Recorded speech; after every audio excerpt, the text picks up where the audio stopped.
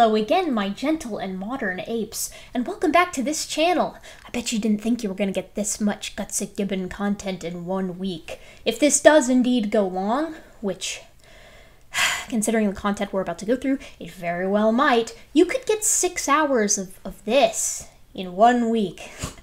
I'm so sorry.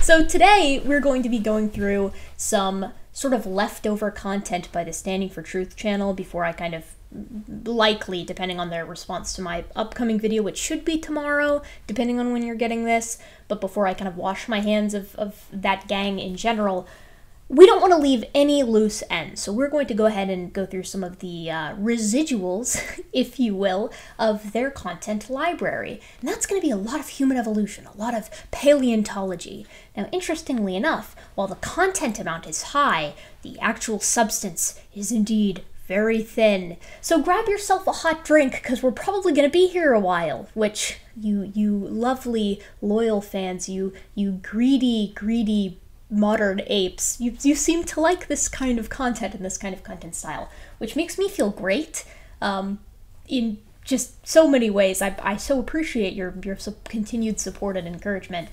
So let's reward that with some, you get to watch me suffer and then suffer secondhand, because as you know, when I review content, I want to represent said content in the most honest way possible, which is why we will be going through it live together. Some of this content, rather, I have seen, some I haven't. Again, I usually put it on while I'm like walking and running, use it as jet fuel to get my good times, because I get so angry, it gets my blood pumping. So some I've seen, some I haven't. I don't 100% remember what I have and haven't seen. You'll see why in a second. The spoiler is that there's just a lot of content to cover, so we will go ahead and just kind of go through it all. We'll do it on double speed, so you don't have to, so neither of us waste too much of our time. Hopefully, we'll at least be cutting it in half, and we'll still probably be here for 3 hours. It's a little bit overkill, but what are you gonna do? What are you gonna do? So again, yes, get yourself something hot to drink. It's a very thunderstormy afternoon/evening where I am. And, it's a nice comfort to have the heat in your hands as we sort of enrage ourselves intentionally. So please find a comfortable location and let's get started. I forgot to say, like, comment, subscribe, and hit the bell. Hit the bell, that's it. Hit the bell if you want more of this style of content. When you subscribe to my channel and like and interact with the algorithm, it makes this Eldritch deity very happy. And that rewards me with suggesting my video and helps generate traffic to the channel. So please do engage. I do appreciate that more than you know. You can also support me on Patreon if you're like loaded with money and you just want to support small creators like me who have no money. I'm just kidding. I'm certainly doing all right for myself right now, but I do appreciate it as it helps me buy better equipment for the channel. And it's just a nice way to show support if you do so desire. If you would rather, you can also check out the Redbubble and Teespring for the channel, which allow you to support the channel and also get merch. I don't know how much anybody wants to rep Gutsick Gibbon as a channel or me as a person by like wearing my stuff or putting it on your stickers on your like laptop or water bottle or whatever. But if you do feel like it, there's also some cool, merch that isn't necessarily tied to the channel. It's just like silly paleo memes, like a paleo shit post that you can wear on your body or put on your computer, which is cool. It's a nice way to support the channel. So you can find all those links in the below in the description. I almost said in the below. That's the consequence of doing more live response style content, is just that you get to see my gaffes. Which, whatever, I hear authenticity is lacking in the greater world today, so maybe that's a good thing. Anyways, yes, so I'm about to minimize form. Look at that, mini Gibbon mode, power, engaged. Alright, cool. So in the background you can see our Standing for Truth channel catalog. I do like his new logo, credit for that. I do like this new logo. Tomorrow, if this video does come out as it should, you'll probably be getting my last video dedicated to this channel. This channel, I mean the Standing for Truth channel, just because, for reasons that I'll kind of detail in there. But like I said, I do want to make sure I cover all my bases and make sure that our boy standing, the brain trust really doesn't have the opportunity to say that, well, she didn't cover this, well, she didn't cover that, because that's surely what he'll likely say instead of actually covering the content that I have presented to him. He's really been keen lately on saying that he's done a thing and then not having actually done the thing. Back in the day, we would call that being dishonest, but far be it from me, maybe he's forgotten, maybe he's done something else. So I'm going to go ahead and show you very briefly what I mean by that. So we'll go to this is my video that's coming tomorrow. This is weird, it's like kind of going through time, because I'm recording this and it should be out in 2 days. You get what I'm saying, it's just silly nonsense that I'm talking about right now. Let's scroll down to our boy SFT. Yes. Wow, only took a month and a half to respond. I hope this video has all Team Dodgeball in it, and recycled arguments from peaceful science that I've addressed so thoroughly. I have a strong feel that we'll be getting the last word on this one, and then 2 smiling emojis. I like the emojis. I think the emojis are a nice touch. Now, we get a couple of the the vanguard of the truth coming in and telling Stand for Truth that he's kind of full of it, which he's right, but this is the one I want to, which they're right rather, but this I want to focus on here at Cheeseholt. I assure you that I've responded to every single one of Erica's arguments. Please feel free to see for yourself. I've compiled them all into a nice and organized playlist. Smiley face. Power move, putting the smiley face at the end of that, that's very bold. But unfortunately, that is certainly not the case, and I'll show you what I mean. So we'll go to his playlists, and we'll scroll down. Surely I've got my own, let's see, live debates with Gutsick Gibbon, debunking Gutsick Gibbon. Okay, first of all, can we please appreciate that of all of the individual debunks, that's like, debunking so-and-so, so-and-so, I have 33. So my numbers I'm doing very well. Some have told me that this would be called living rent-free in someone's head. But I take it as a huge compliment because I really do see no other individual who has 33 videos dedicated just to them. So let's click on it. Let's see our full playlist and dig into what we've touched on. Okay, so this is the video that we're going to be touching on tomorrow, that you'll be seeing tomorrow, that I'm going through the very tiny minutia of. Reviewing Gman. This is a big one. I touched on this a little bit in my I think it was DNA similarity between humans and chimps, because this is just full of bad arguments. Most of these, or at least a large portion of them, aren't actually dedicated to me, unfortunately. They don't actually have my name in them, which means Standing is depriving me, ripping me off, so to speak, of my my algorithmic benefit.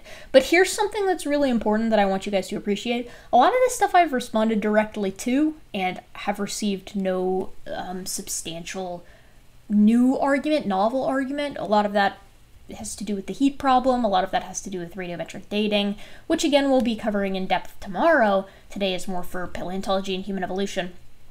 But a lot of this stuff is just, I don't know why it's still in the list. It would be like the analogy, I'm trying to think of an analogy on the fly here, but it would be like if like in a presidential debate. That's very topical, let's say that. So in a presidential debate, if I'm debating an opponent in the presidential debate and I say that they have sold nuclear warheads to Somalia, right? And then the very next day, PolitiFact or whatever comes out and they're like, hey, by the way, what Erica said about her opponent in that debate was just flat out a lie. It just wasn't wrong. It wasn't correct. It was wrong. And whether it was a mistake or a lie, it doesn't really matter. The fact of the matter is it doesn't hold water. And then I created a playlist, right, that was like me debunking opponent, right? And I included that clip in there of me showing why the opponent is dumb because they sold nuclear warheads to Somalia. Well, that's already a trash argument in and of itself, but it's also been shown to be false. So why would I include it in my debunking list still? Why would it still stay there? The smart move would be to go and remove that. The honest move would be to go and remove that from the playlist.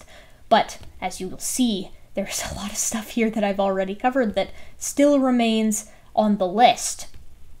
But that's okay. You know, we are patient with Standing for Truth.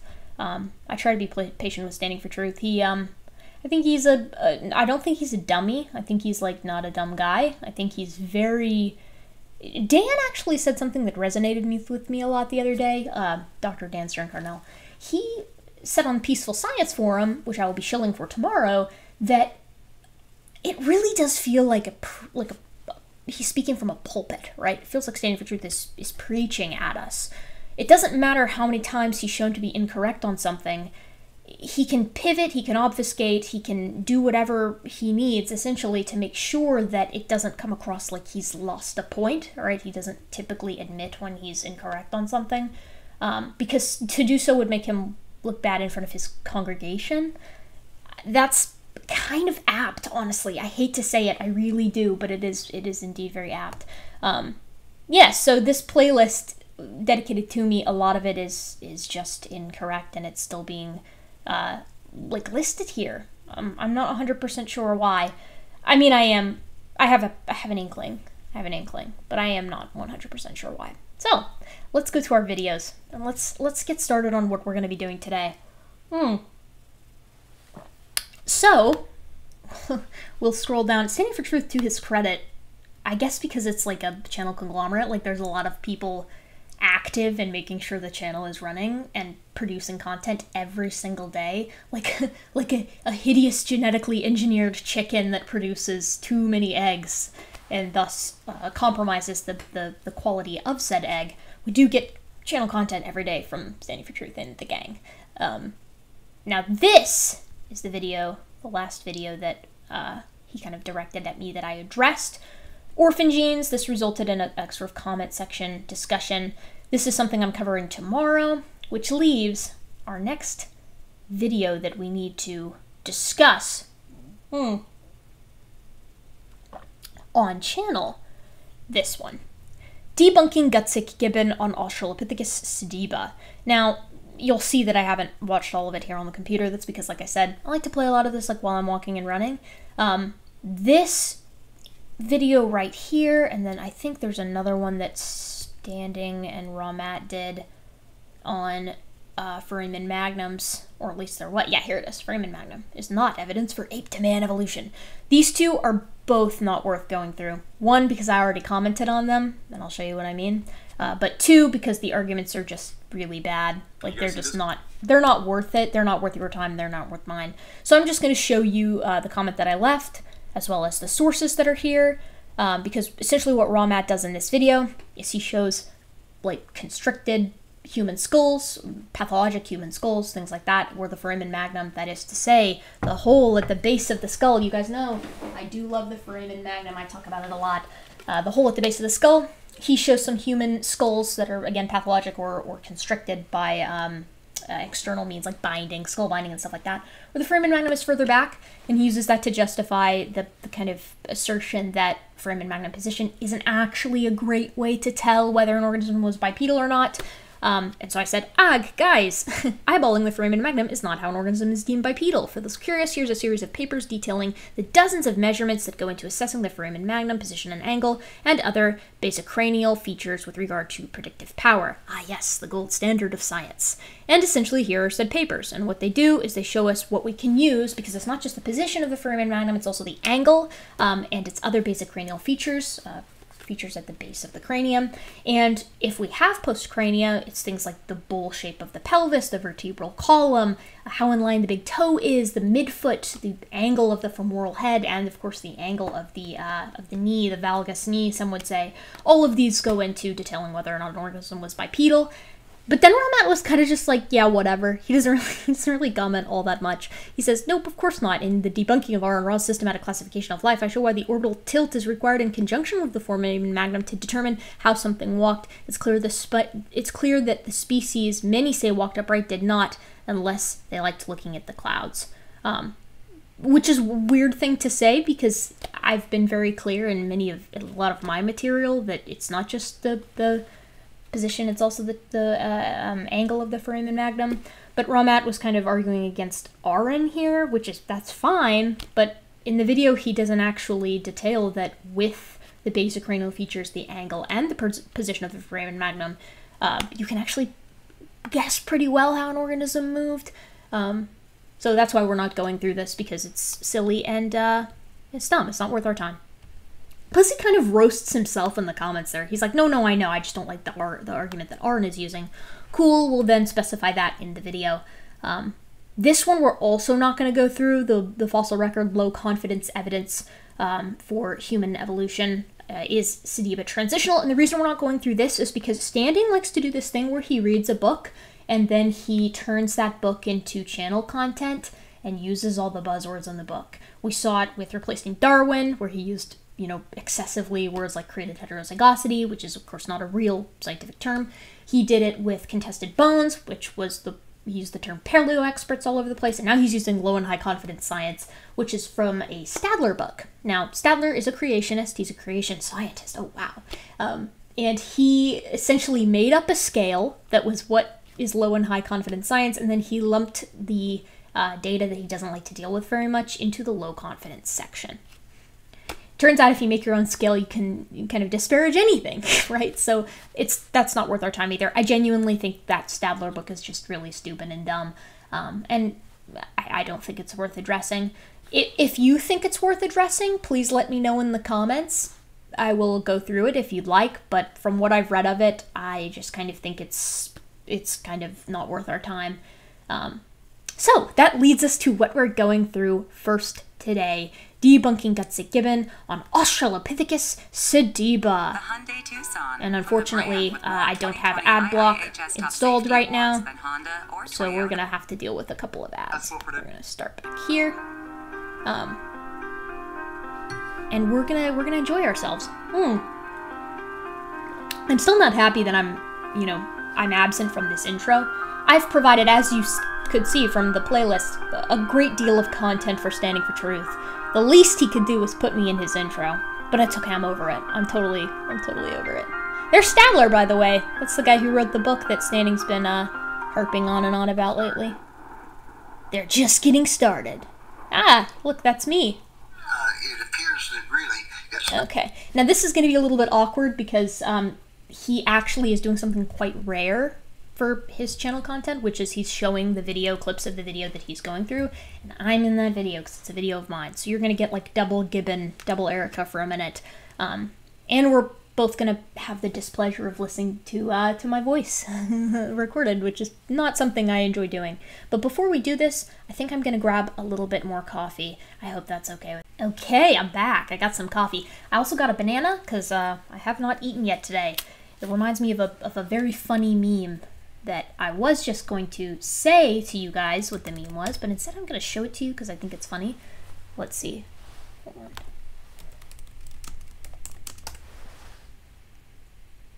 This is the one. This is the one. I think. Whoa, my life as a teenage robot. It's a little risque. This isn't the part. This isn't the funny part. Well, I don't know that you'll think it's funny. Brother, is it banana time yet? It will be banana time when it's banana time. A few moments later. Brother, is it banana time now?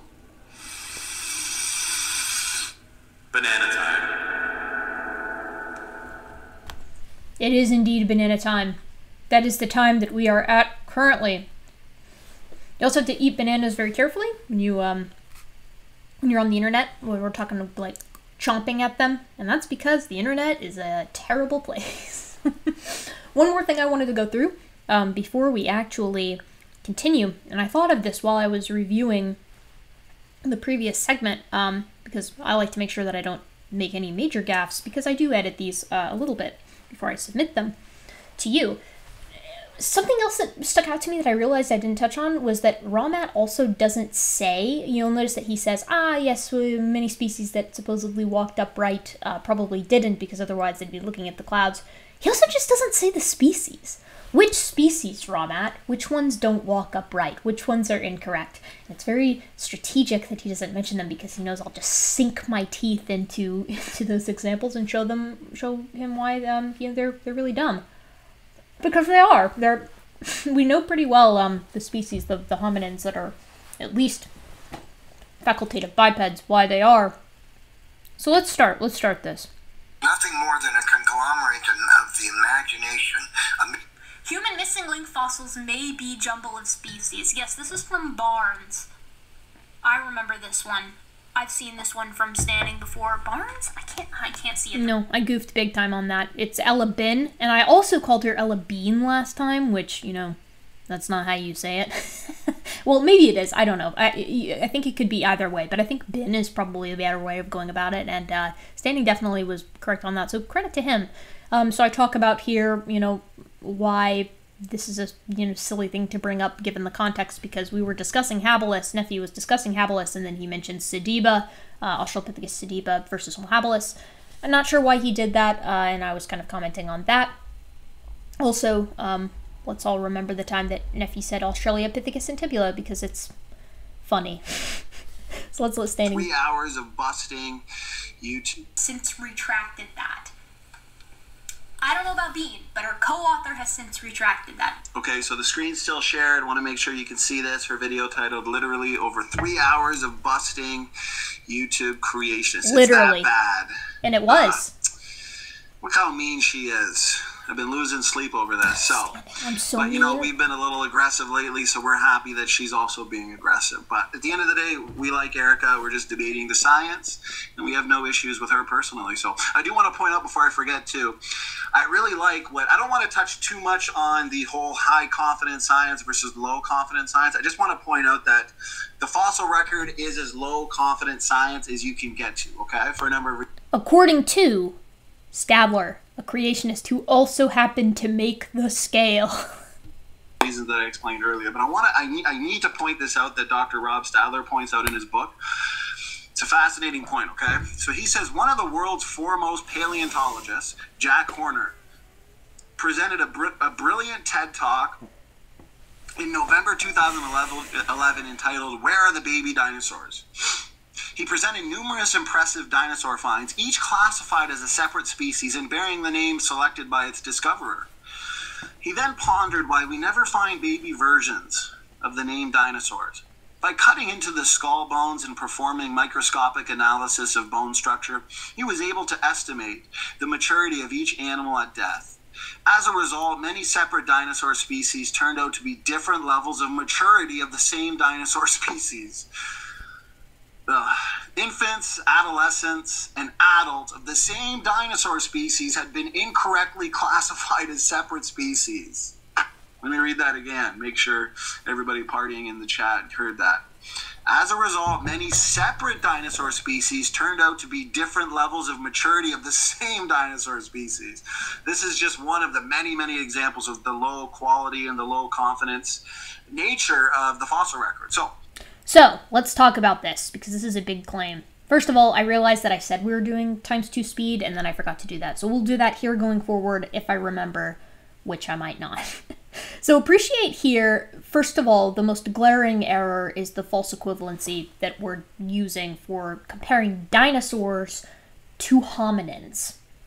Those don't always square, and if you're going to go ahead and use them and compare one to the other, or use a trait of one or a trend of one and apply it then to the other, you kind of got to preface why that's appropriate.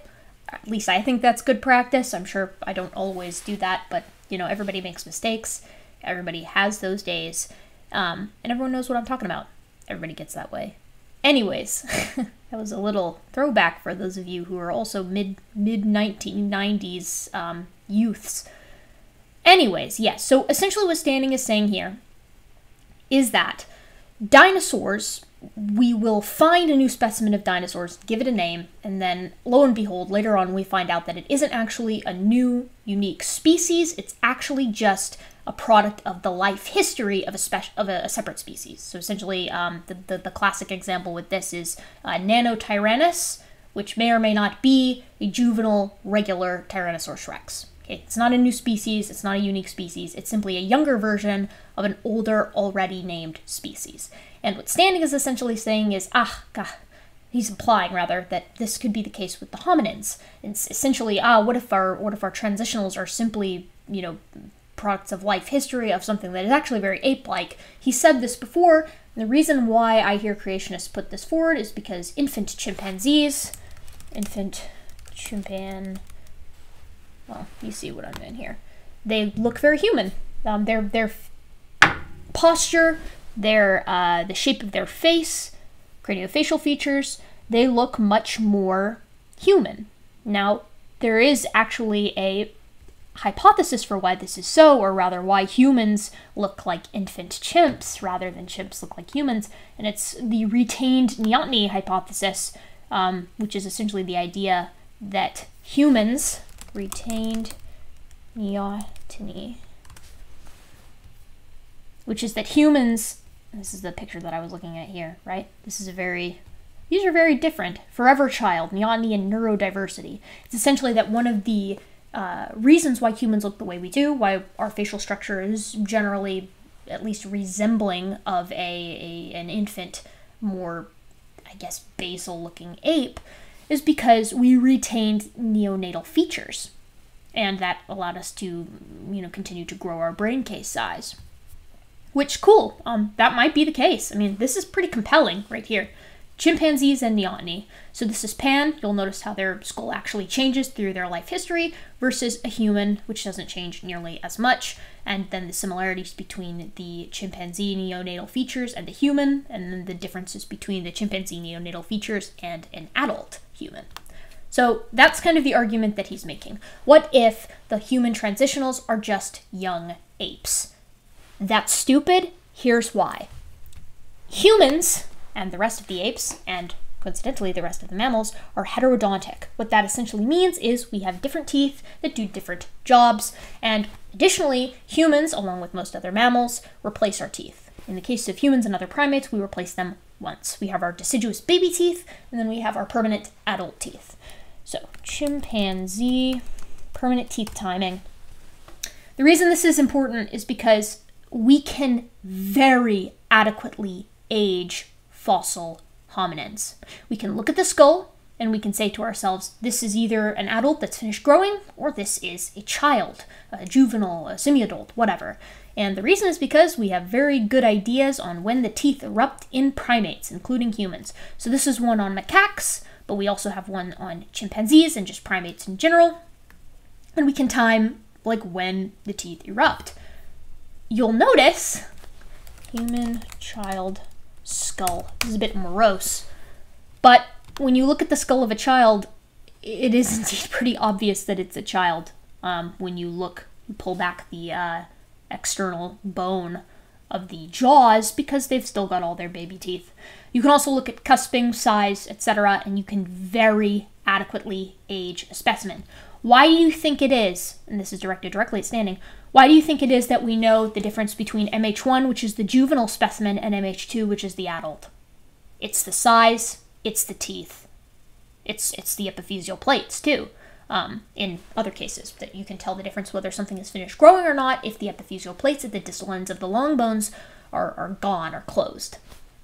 So keep this in mind moving forward, because standing is essentially like making a massive claim that anyone with the slightest knowledge of paleontology of mammals and humans in general, primates and hominins in general, would know is indeed a bad criticism when they see it. They know that this criticism Standing is making is bad. It's not a good one.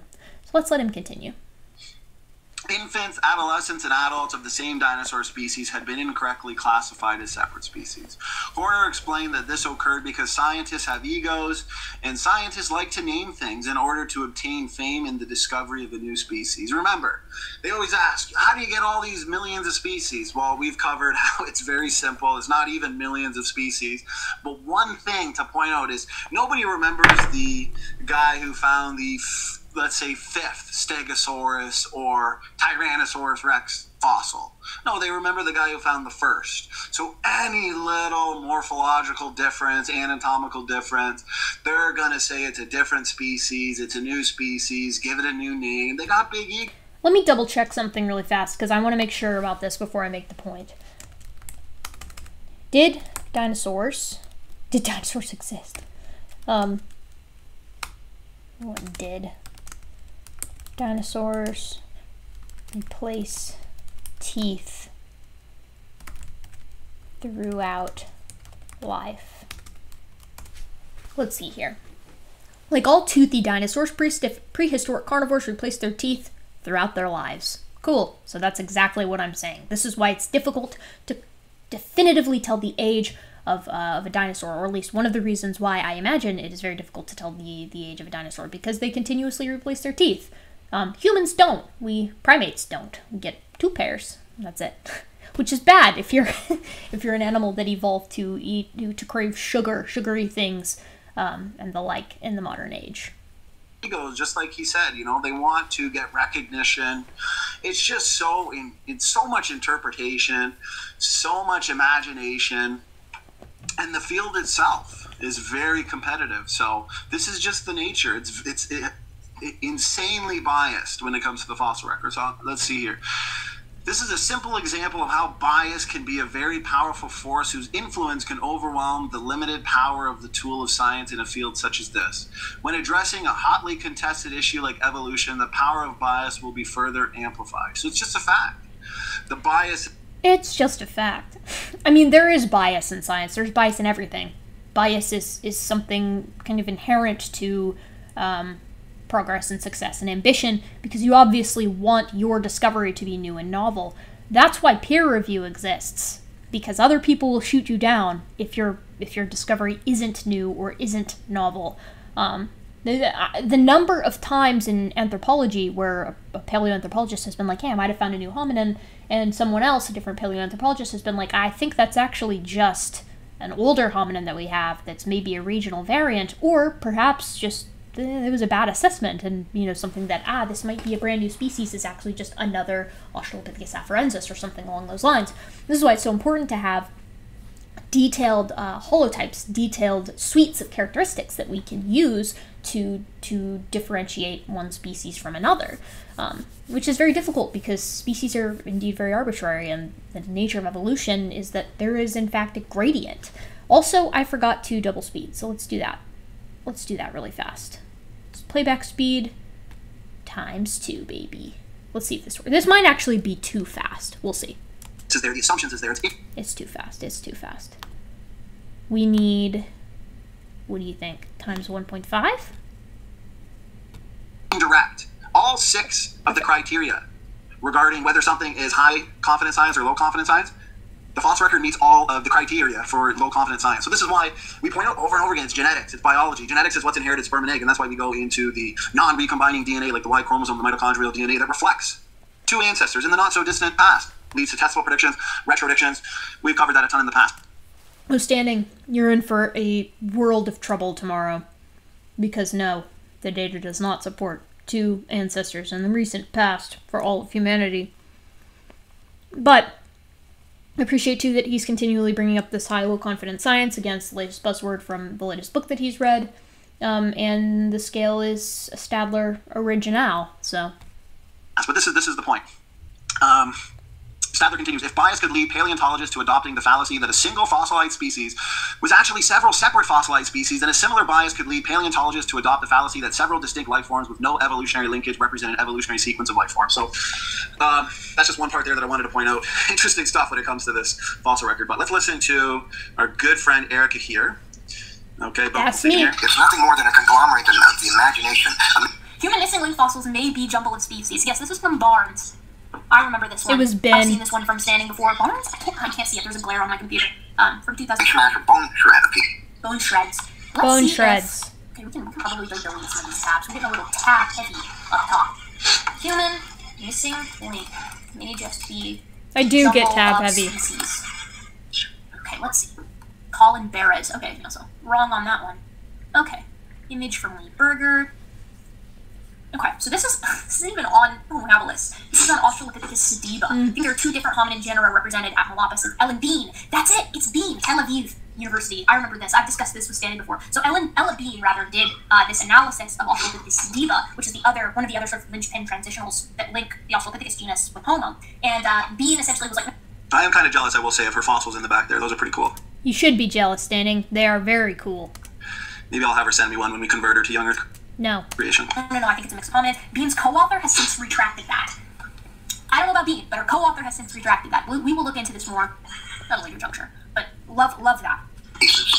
Okay, so let's cover this one. So let's pull up. So the paper here, the lumbar spine of the Australopithecus sediba indicates 2 hominid taxa. I want to point out that both Ella Bean and Yoel Rack are not young Earth creationists. And even they pointed out that sediba appears to be two different species, Homo and ape. So, let's discuss this as well. I'm going to be stopping standing. The interesting thing about this paper, the lumbar spine of Australopithecus sediba indicates two hominid taxa, and I didn't know this in the past, but I'm glad I know it now. This is unpublished. This is an unpublished work. This was, if memory serves, a conference. This is a conference at Calgary.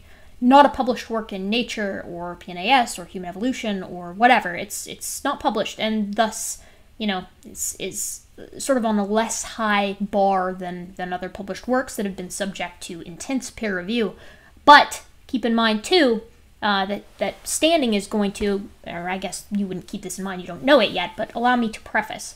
Standing is about to go on a very long spiel, and he's going to go through this paper. And that's good. That's very good practice. I don't get to see very often Standing for Truth going through papers piece by piece. So it's always good practice to go through the paper itself, and we're going to let him go through it, and we're going to kind of critique as we move along. But something that's going to be a recurring theme in this video, because this is one of the ones that I have seen already, is he is going to say that it doesn't matter if Yoel Rock retracted his position that Australopithecus sediba indicates two hominid taxa. He's going to say it doesn't matter over and over again. It's not true, he says, but it doesn't matter even if it is. So he's trying to cover all of his bases. He wants to have his cake and eat it too. So here's the reason why I stated that Yoel Rock has in fact retracted. Let me find our... Yeah, this is pulled up twice. Nice. Nice, me. Good job. Let's see... Because I had a conversation with Standing about this already. Yeah, here it is. Okay, so Yoel Rock is additionally an author on this paper. This is a more recent paper from 2017, Australopithecus sediba and the Emergence of Homo, Questionable Evidence from the Cranium of Juvenile Holotype MH1. So basically what this paper is saying is we're not sure that it's viable to say Australopithecus sediba is the root of genus Homo. That's fair. That is 100% fair. I don't know that anyone besides Lee Berger was necessarily right after Australopithecus sediba was discovered, saying, yes, this is the root of Homo. Most paleoanthropologists that I know consider that to be a jump of a gun, and I've actually asked a couple of them this very question because of the YouTube channel. I've thought to myself, okay, well, what do the people that I know think of Australopithecus sediba? And a lot of them think that Berger did jump the gun on that one, which, cool. I've never said that Australopithecus sediba is the root of Homo myself. I've said it represents a transitional species, something that I've said to Standing for Truth many times, and indeed, most creationists I've talked to, I've had this conversation with them, not about sediba, but about transitional fossils in general, and what makes a transitional form. Every single time, what I've talked about is that it isn't the specific species that you can line up and create a March of Progress style line of succession. That's not what a transitional form is. A transitional species represents an organism that occupies a position in a very large gradient of change in a suite of characteristics. So all of the basal traits of our common ancestor with chimpanzees, how they change into the suite of characteristics that are very derived that we have as modern humans. I've said this to Standing. Obviously, it didn't sink in. You're going to see more and more that he doesn't seem to get that it's unimportant, and it really doesn't matter whether or not Australopithecus sediba is a root line of Homo. In the same way that Australopithecus africanus and Australopithecus afarensis are both transitionals, even though it's very likely only one of them yielded the lineage that led to Homo sapiens. They're still transitional because they occupy a position on that gradient of change. But something else here that's very important is that this article makes the very big assumption, even in the title, and by assumption, the word I actually mean to say is,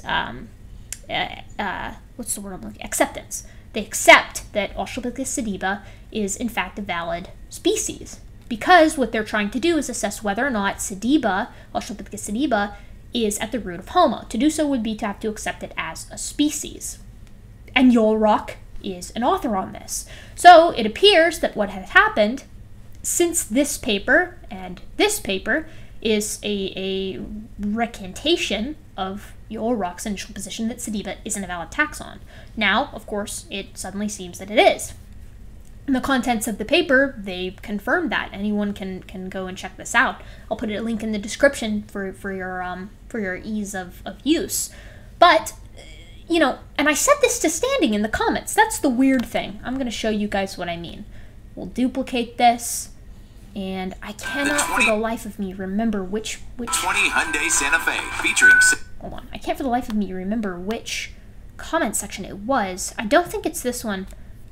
I think it was an earlier one.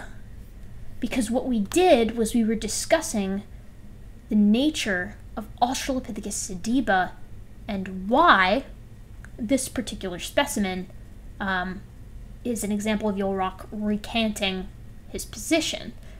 Okay, so here is the comment thread. Now, initially, Standing for Truth had essentially asked about one of the questions that I had posed to him in a previous video. Your question on Sediba's upper arm and hand. What about the forearm? This is where the hand would attach. Please answer these questions so I don't misrepresent you.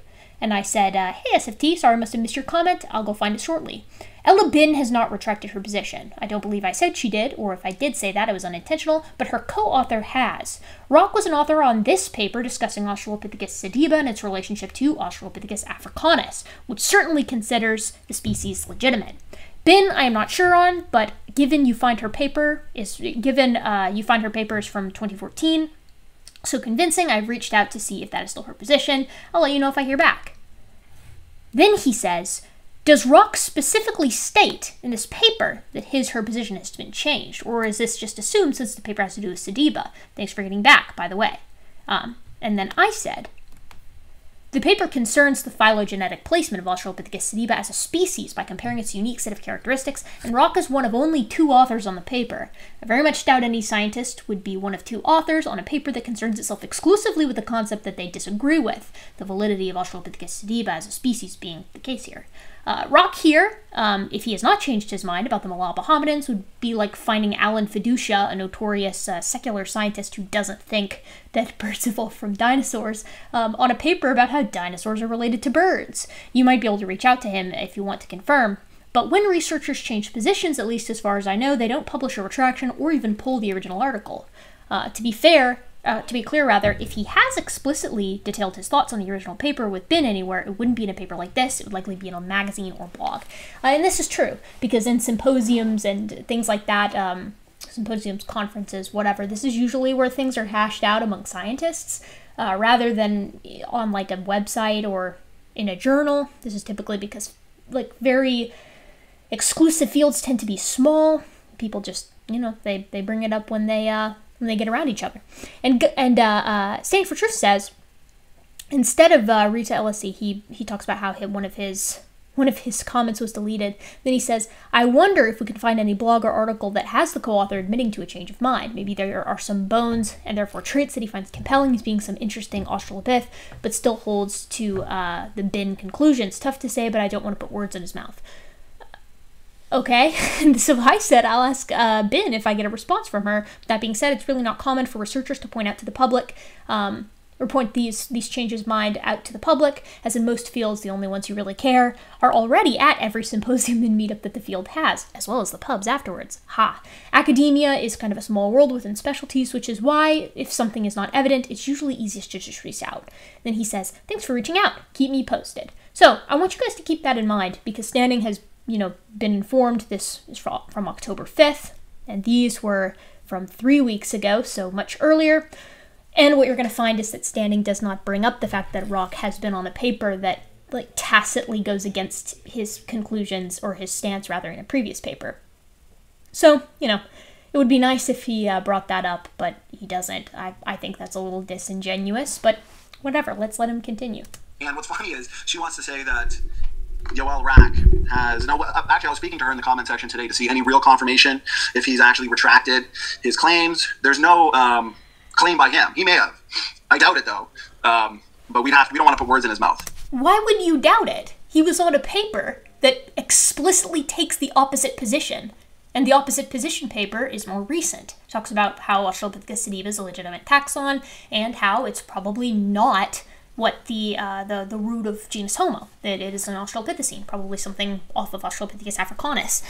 So what's going on here, Standing? There seems to be a lot of posturing, there seems to be a lot of obfuscation, dancing, things of that nature. But this paper is actually rock solid. You'll have to request it to read it all. But Ella Bin, from my understanding, she has not retracted. And to be honest with you, I don't think Yoel did either. The paper is rock solid, okay? It's not been published. it's not been published standing. And furthermore, why is that paper rock solid, but all of the dozens upon dozens of other papers that I've given to you, why are they not? Why do you not go over any of them on stream?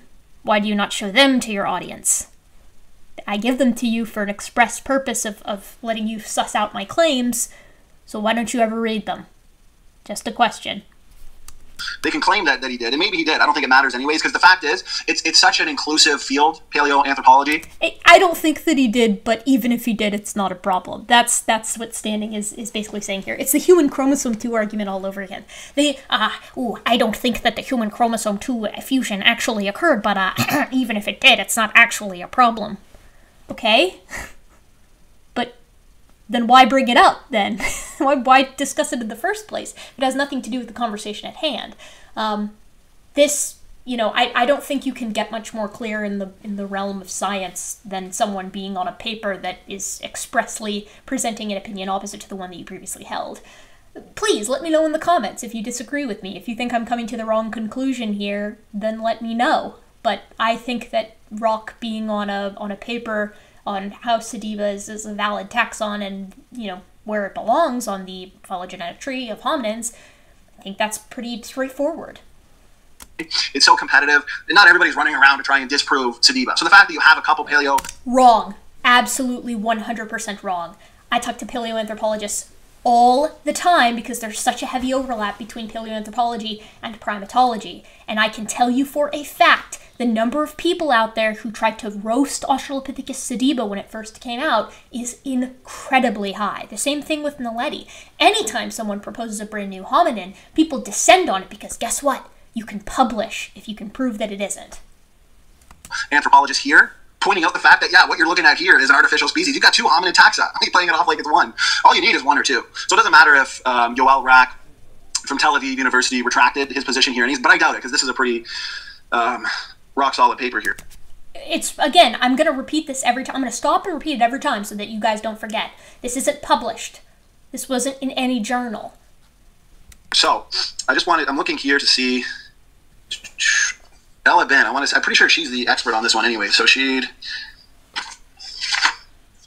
okay, so evolutionary paleo experts Ella Ben and Yoel Rak, both from the Department of Anatomy and Anthropology at Tel Aviv University, presented their findings at the Paleoanthropology Society in Calgary. What he's reading right there is from Contested Bones, because you hear the word paleo experts. If you hear paleo experts, it's from Contested Bones. That doesn't appear anywhere else. Just FYI. Don't think that what he's reading from here is a legitimate source. Canada. A brief summary of their findings have also been published in New Scientist. Okay, yeah. So Ella Ben is an expert in spinal anatomy and pathology. Let me say that again. The paper, the lumbar spine of Australopithecus sediba, indicates 2 hominid taxa. Ella Ben is the one who definitely has it retracted. I searched like crazy to see if that was the case. Ella Ben is the expert in spinal anatomy and pathology. Okay, and there's been no retraction. So let's keep going. After examining photographs taken of the fossil remains assigned to MH1 and MH2, Ben noticed that the lumbar vertebra of the adolescent male, MH1, looks strikingly similar to those of Turcanaboy. Turcanaboy is a Homo erectus specimen. Interesting, eh? With lumbar vertebra which are wider than they are tall, just as in modern man. On the other hand, the adult females, MH2, lumbar vertebra resembled those of apes, being similar to Australopithecines, which are taller than they are wide. Ben reports, according to our analysis, the spinal columns of the 2 skeletons represent 2 different hominid genera, Australopithecus and Homo. So you got an expert here in paleoanthropology, and then Erica, what she said in her video that I just showed, she said, these claims that they're artificial species, these claims that you oftentimes get Homo bones mixed in with the ape bones, Australopithecus bones, it's as if, it's kind of funny, when you think about it, it's like a human and an ape ran into each other, and it just exploded, died together, their bones got mixed. Well, it's not that simple. Even though it's funny. So credit where credit is due. But that's not the case. And we're going to get into that a little bit more later as to why. But here's the thing. Experts here from paleoanthropology, they're admitting that this possibility is real. This is their conclusion. She's an expert on this. So she continues. Now I want to point out too, they'll say that creationists. So in Erica's first video on it, and maybe she just forgot to mention it, her first video on habilis and sediba. I watched the video. I was aware of this. She had no mention of it. Made it look like I just made this up out of nowhere. And then I posted the article, not the paper, the article attached to this. And then she commented, and that's where she made the claim that one of them, as if it matters, supposedly retracted, but there's no evidence of that. But here's the thing. There's no evidence of that. Remember, it's a completely opposite position paper that's from 2017. Keep that in mind. Also, we're going to do a draw stream in a second. This is going to be something new. I hope you're excited. She should have brought this up in the maybe she didn't know about it. I don't know. It doesn't matter. But no, I knew about it. The reason I didn't bring it up is because it's an unpublished paper. The reason I didn't bring it up is because Ella Bin stands alone as the only individual, to my knowledge, that accepts the results of her own work. Everyone else disagrees. So she's kind of violating the consensus. Now, what you could say is, well, there's nothing wrong with violating the consensus. And you'd be right. There isn't anything wrong with violating the consensus. What there is a problem with, though, is when you've got two conflicting data sets, right?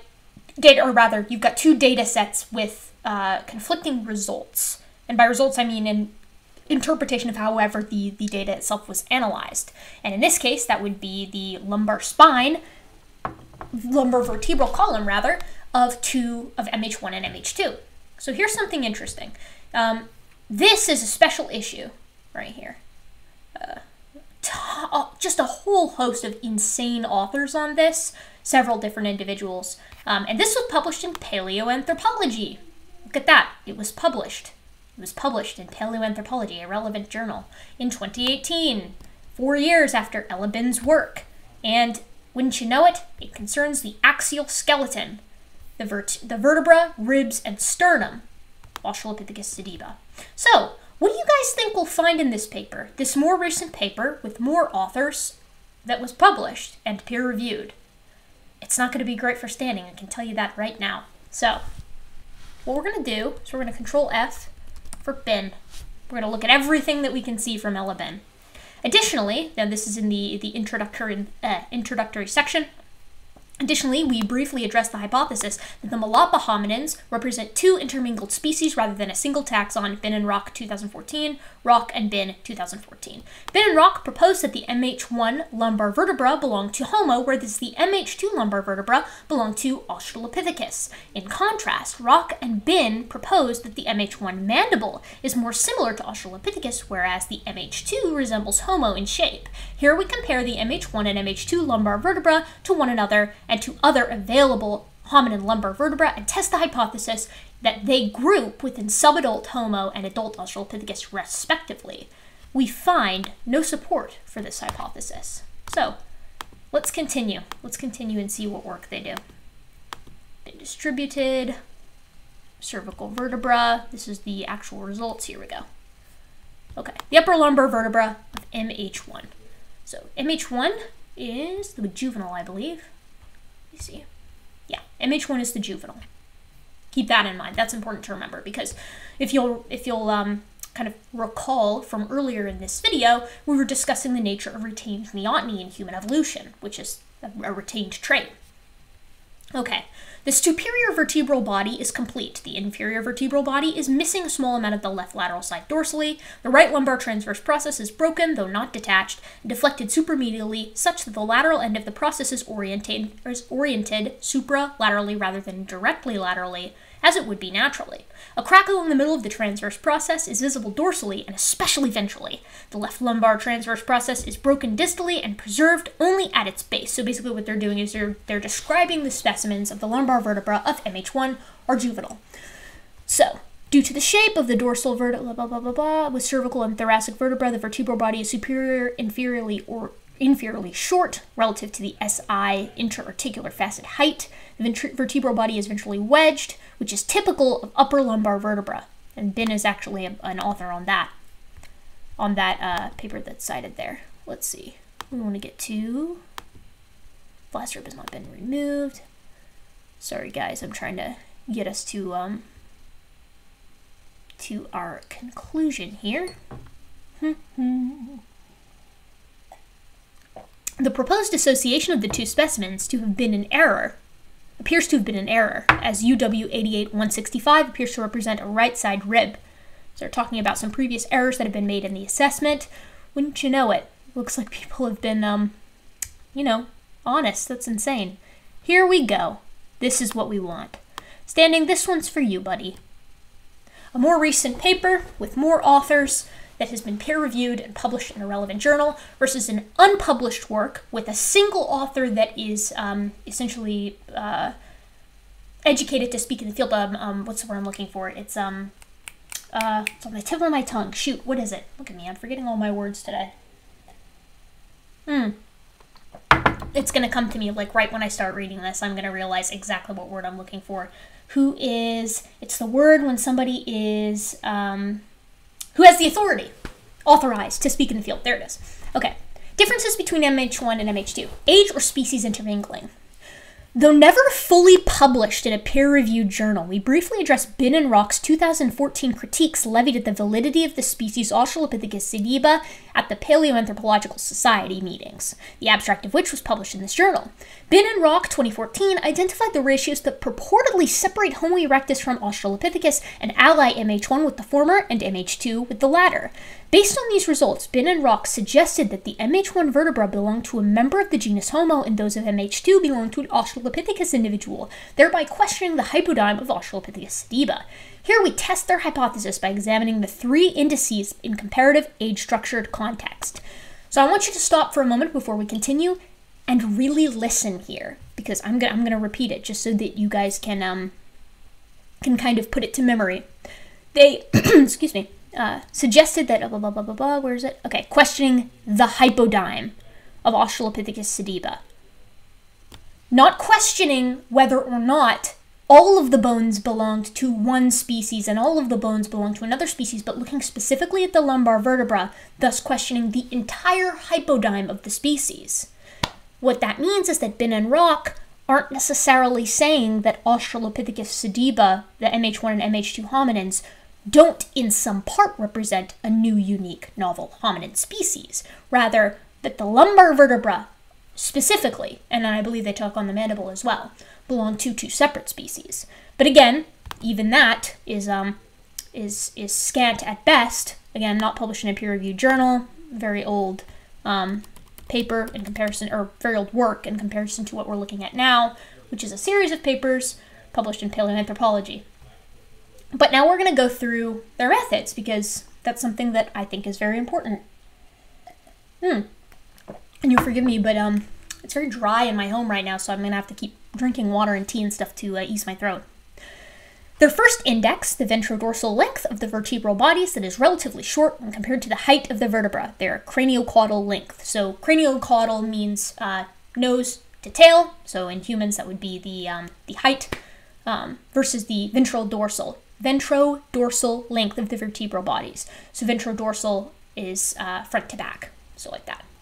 Okay, so in humans, marked SI, craniocaudal vertebral body growth, occurs until the approximately 10 years of age, whereupon the incremental growth continues until the ring apophyses fuse at 25 years of age. So that's, so earlier I mentioned epiphyseal plates. Let me show you what those are. Epiphyseal plates. And these occur on the long bone, so I'm assuming apophyseal is specific to what we're looking at here. So epiphyseal plates are growth plates. That's all they are. Okay, bring us right back. Okay, hold on. Great, now I lost my place. Okay, let's just start. Hold on. We're ratio, and then blah, blah, blah. Okay, at age of 25. When ratios of DV, dorsoventral body length, to SI body height are taken, MH1 does group with Homo erectus, and to the inclusion of MH2, which groups with the Australopiths. However, like MH1, both Homo erectus individuals are juveniles, and like MH2, all of the Australopiths are near adulthood. The presence of fused ring apophyses of MH2 vertebra and absence on MH1 vertebra demonstrate that the SI vertebral body growth has ceased in MH2, but would have continued in MH1, with a better, less age-influenced variable representing the vertebral SI height is chosen for the denominator of the ratio. MH1 lumbar vertebra fall within the Australopithecus afarensis distribution to the exclusion of D2672, whereas MH2 lumbar vertebra fall between 2 Australopithecus africanus species. So, in the first categorization that Bin and Rock used, toss it out the window, because the second that you consider how growth occurs in living extant hominids and also extinct hominins, who of course we have quite a bit of vertebral material to test with, when you plot them all out and test it, in this specific range, the first range that Bin and Rock use, are MH1 and MH2 specimens fall into the Australopithecine, both of them. Because MH2 was finished growing, whereas MH1 was not. This is an artifact of life history, not two mixed hominins. This was done statistically, but guess what? They also look at the other ways Bin and Rock categorized the two as a mixed species. So let's look at the next one. Bin and Rock's 2014 second index is the spinal canal size relative to the dorsoventral. Am I saying that right? It is dorsoventral, yes? Let me double check. I'm not going to lead you guys astray. I would never do that. Never. Dorsoventral. Please show me DV. I'm pretty sure it's dorsoventral. It would be dorsoventral. Or ventrodorsal. Depending on which way you're looking at it, right? We calculate ratios of the measured area of the spinal canal over dorsoventral body length.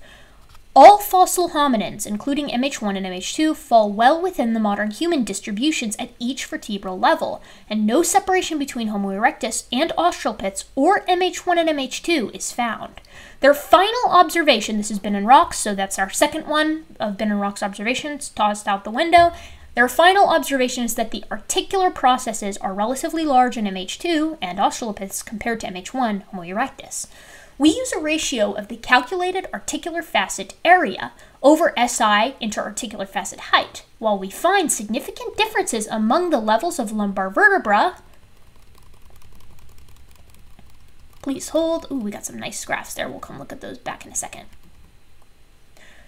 We fail to identify any consistent pattern of separation between Australopiths and Homo erectus or between these fossil groups and modern humans, results that may be due in part to methodology, i.e. measurement choice. Rather, we find that differences between MH1, upper middle lumbar levels, and MH2, lower lumbar levels, are consistent with change across vertebral levels. Overall, these results are consistent with other recent work that supports the conspecific partial skeletons as a single species, Australopithecus sediba, at the Malapa the 2 million year old Malapa site. Okay, so standing, when you respond to this, you must address this paper and the work that they've done here and explain to me why their work is superior to that of Ella Bin's. I'm going to tell you why I think it's better. One, it's more recent, so it's working with better technology and perhaps better statistical analyses on hand, depending on how much data you're working with. But number two, it deals with a larger sample size of hominins and modern humans.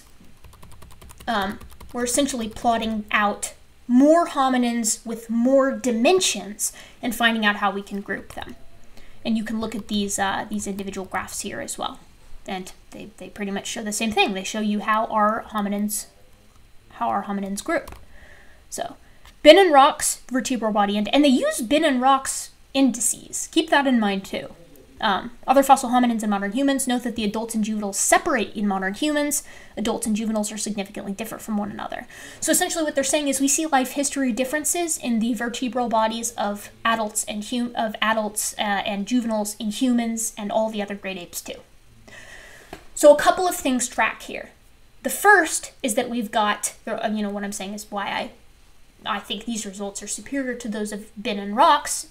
Also the fact that Rock backtracked on their conclusion, but so better analysis due in part to the actual sample size and the dimensions used, and also their grouping. So how they grouped together the hominins and the life histories of multiple hominins to come up with a overall more all-encompassing study, analysis, right? They've done a better job here because they had more to work with. This is by no means meant to say anything about Bin's work. Bin's work was good from what I saw. I mean, I read the paper that she released and, it seemed pretty compelling, but the problem is it's been superseded by more comprehensive work. And so Bin also hasn't said anything about this. She hasn't published any comments on this, on the work of Williams and company, which, typically, if you disagree with the findings of someone and you think that your conclusion should be upheld, you publish comments or you peer review. And I think that's all I've got to say on this. Let me see here. Let me make sure that and then here's our references. But let's very quickly, now that we have concluded, or now that I've shown you why I find this paper, and this of course will this one we just went over. Oops, this is my thesis tab, or my thesis window. Now this is going to be in the description for you guys, but before we kind of close off on covering a special issue of Australopithecus sediba by Williams et al., I want to go ahead and bring up something else. I want to pretend for a moment that the work of Bin and Rock is correct. Let's say for a minute that it is. I don't think it is, and neither is that the consensus of not even both of the original authors. But what if it was? What would that mean for standing? And for that, we're going to do a fun draw stream. So one moment while I swap over to that. Okay, so this should look familiar. This deal right here should you should recognize it. And the reason you should is because it came from my initial Creationists Don't Understand Hominid Fossils. This over here, let me see what I can. Oh, wait, we want brushes. All of this. Oh, it's black. That's not what we want. All of this, pew, all of that stuff. That's how Sanford and Roop, the authors of Creationist book Contested Bones, that's how they assess the MH1 and MH2 specimens of Australopithecus sediba. Now, Bin and Rock in 2014, boop, Bin and Rock, right? They assess the following. On MH1, boop, they think that the vertebra, specifically the lumbar vertebra, so it would be down here. I guess we should be specific about that. They assess the lumbar vertebra of both of these individuals, and just to double check, I'm going to read to you exactly what they say. We briefly addressed the hypothesis that the Malapa hominins represented two intermingled species rather than a single taxon. By Bin and Rock, they proposed MH1 lumbar vertebra belonged to Homo, whereas MH2 lumbar vertebra belonged to Australopithecus. So let's do that. Okay, so MH1 is going to be Homo, and MH2 Australio. And then they also looked at the mandible, and they said MH1 mandible is more similar to Australopithecus, while MH2 resembles Homo in shape. So that's kind of weird. Let's see. Mandibles. Boom. Mandible. Boom. Mandible. And of the mandible, we have Australo, and we have, oops, hair in the way, Homo. We need to do that in color coordination, don't we? Oops. Let's see. There we go. Australo versus Homo. Cool. So, boom, boom, and boom, and boom. Okay. What does that mean? Well, if we'll remember from Sanford and Roop's assessment, they think that the spine and jaw are a mix. And the reason that they think that is because they're actually taking that from Bin and Rock. So we can ignore that. We already know that. They think that the hip is human, of both. So the hip remains are both human.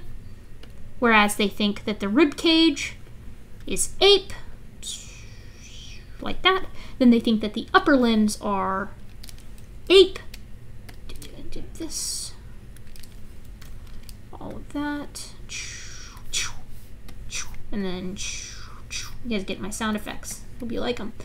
And then they think that the hands, okay, that's freaking classic, isn't it? Wait, are they not going to let me do more than one undo? Thank God, Microsoft. Okay, sorry. Upper limbs. Boop. Upper limbs. Boop. Boop. And then they think hands are human. Of course they do.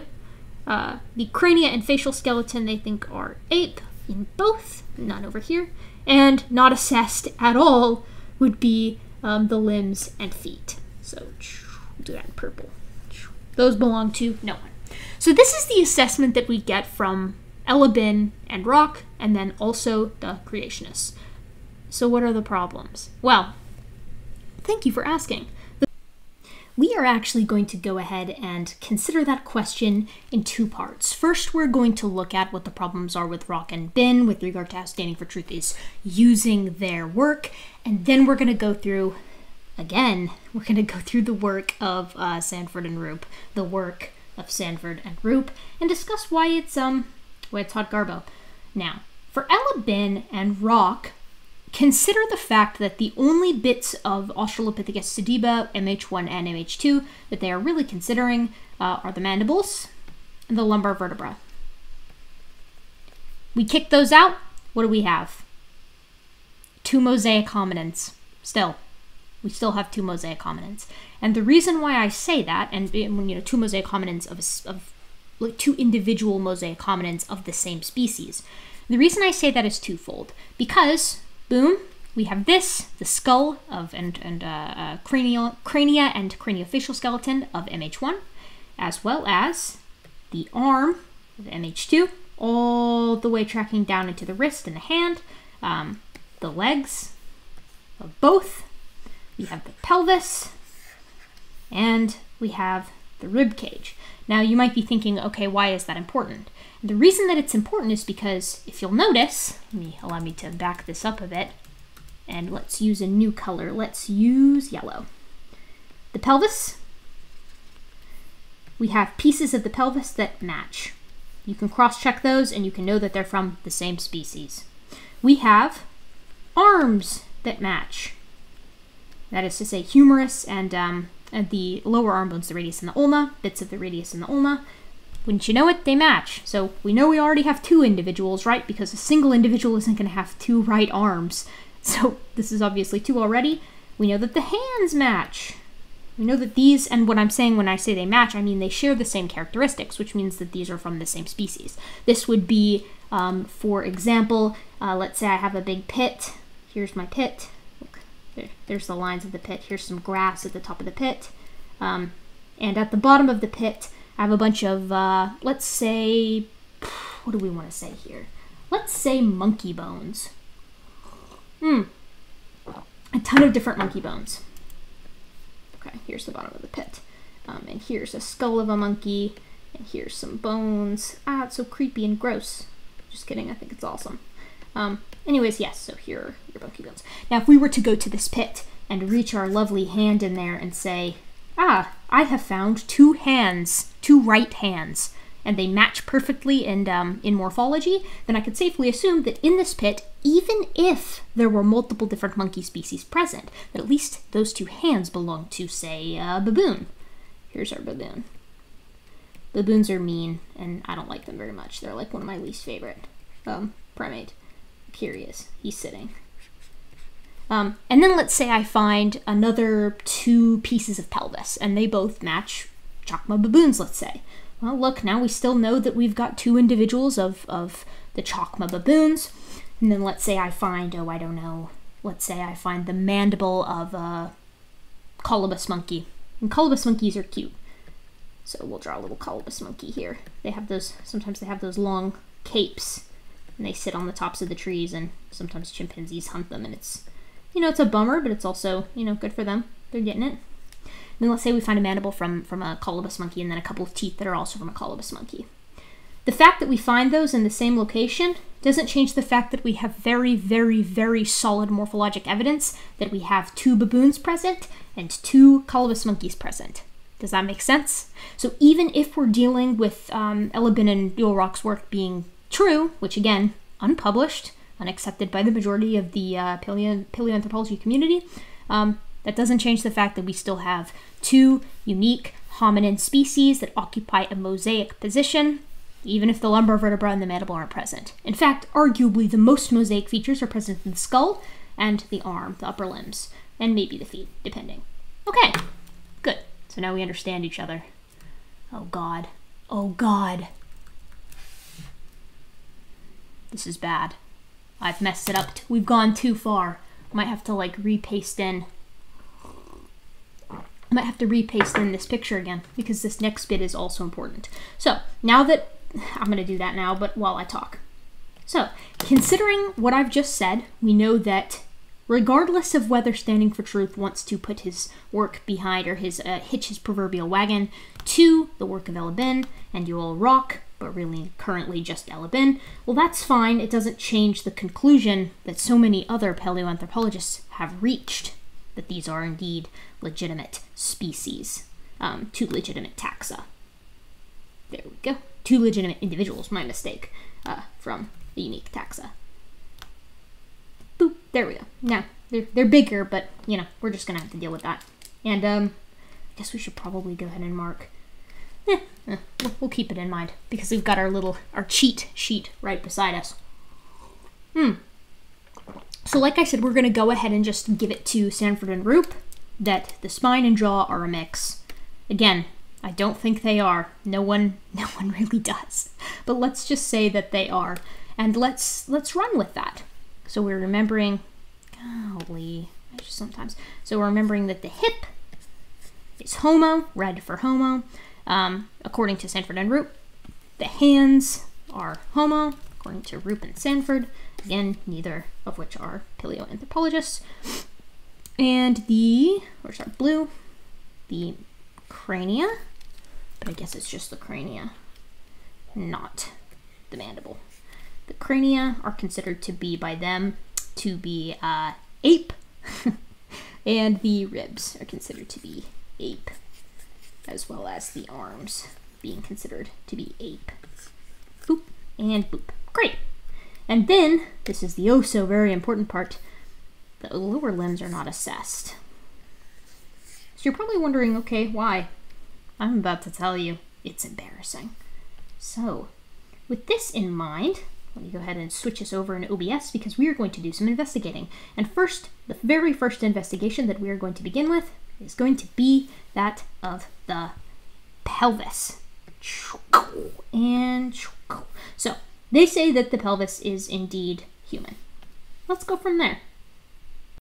Okay, so I'm moving. You're getting new camera angles. That's the winning ticket of this entire video is new camera angles. You're welcome.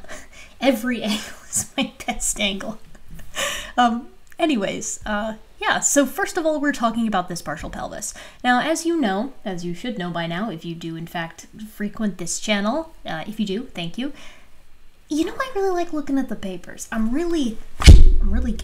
That's gonna be rough on the ears. I just hit the mic. This is why I don't do this way. I was trying to pop my collar. This is why we go straight to the papers. We like to see the initial paper itself and read it from the horse's mouth, so to speak. Hey, Stanning, don't you like to use that phrase now? I wonder if I would find it in Stadler's book. A partial pelvis of Australopithecus sediba. Now this is from 2011, so this is a pretty old paper, but I haven't found a ton on the pelvis since then, and generally speaking, no one is having any revolutionary opinions about the nature of the pelvis. So what is the nature of the pelvis of Australopithecus sediba? Let's read the abstract and go from there. The fossil record of the hominin pelvis reflects important evolutionary changes in locomotion and in parturition. The partial parturition would be birth, by the way, giving birth. The partial pelvis of 2 individuals of Australopithecus sediba were reconstructed from previously reported finds and new material. These remains share some features with Australopiths, as well, such as rather large biacetabular, my mistake, the acetabulum is the, by the femoral, where the femoral head pops in, the little socket. I'll show you what I mean, so you, acetabulum of the pelvis, socket of the hip bone. Ta-da! So, what is it saying here? Okay. These remains share some features with Australopiths, such as a large biacetabular diameter. So, biacetabular would be along the width of the acetabulum, as well as small sacral and coxal joints and a long pubic rami. The specimens also share derived features with Homo, including more vertically oriented and sigmoid-shaped iliac blades, greater robusticity of the iliac body, sinusoidal anterior iliac borders, shortened ischia, and more superiorly oriented pubic rami. These derived features appear in a species with a small adult brain size, suggesting that the birthing of larger-brained babies was not driving the evolution of the pelvis at this time. Now, another favorite little tidbit of mine that I like to share is that one of the most famous arguments in paleoanthropology is which came first in human evolution, big brains or bipedality. And what is it I always say? because I know I have a lovely chat, why don't you guys tell me? What do you think that came first, bipedality or big brains? Press 1 for bipedality. Press 2 for big brains. Where's my kazoo? That's what I really need. Oh, you know what? My kazoo's... I know it's back here. Hold on. Let me find it for you.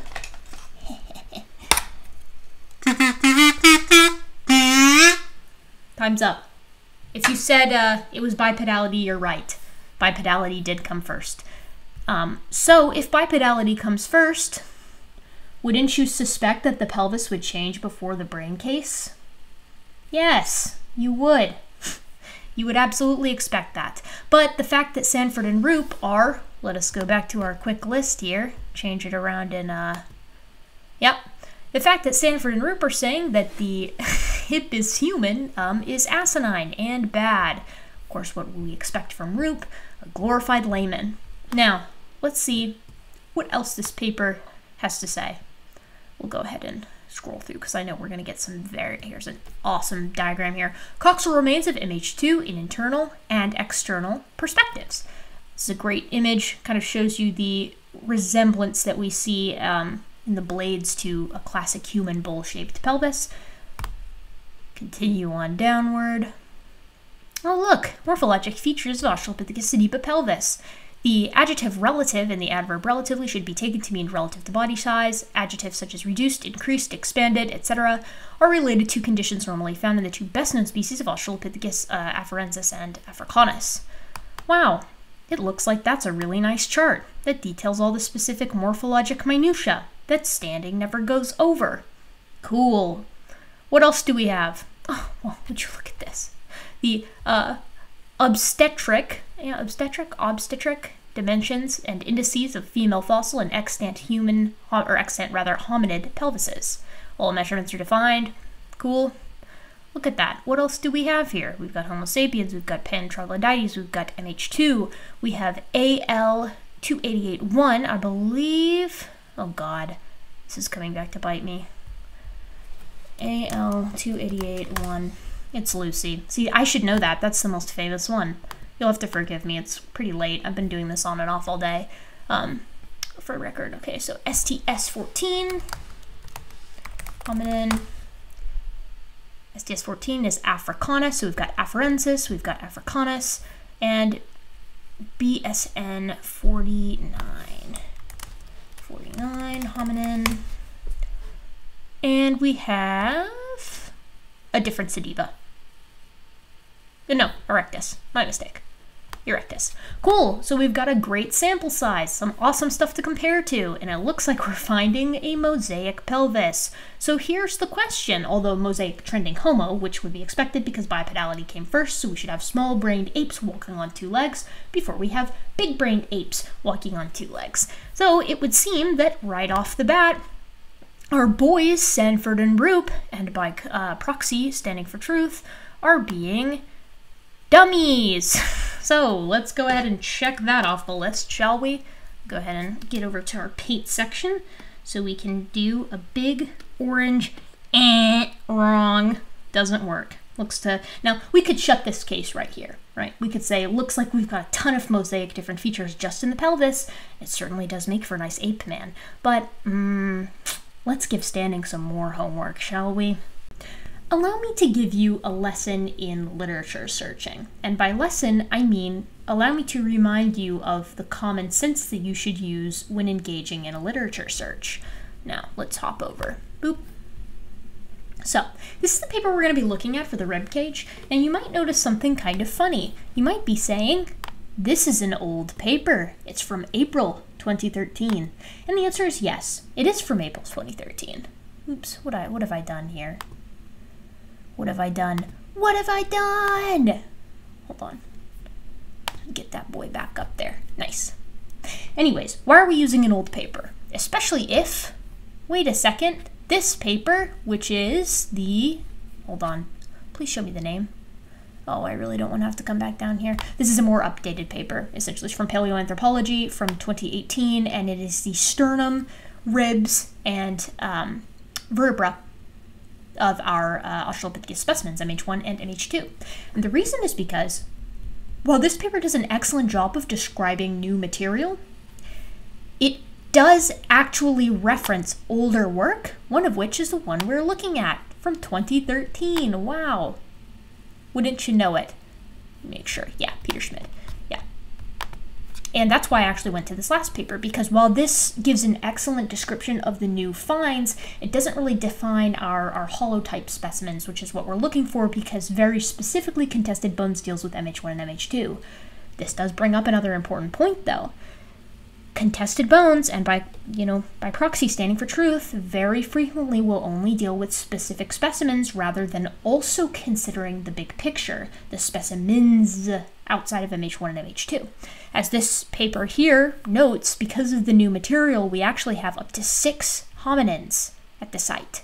A totality of skeletal elements include an MNI of 6 hominins from Val et al. 2015. Given similarities in size, epiphyseal fusion, and dissociation of the postcranial axial material, it is probable that it belongs to 2 known partial skeletons, including juvenile male MH1 and adult female MH2. So, boom. Very nice. Back to our 2013.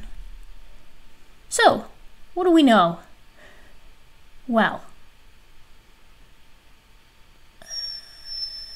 there we go. Well, for one, we know that our boys think that the ribcage is ape. How tragic. Is it ape?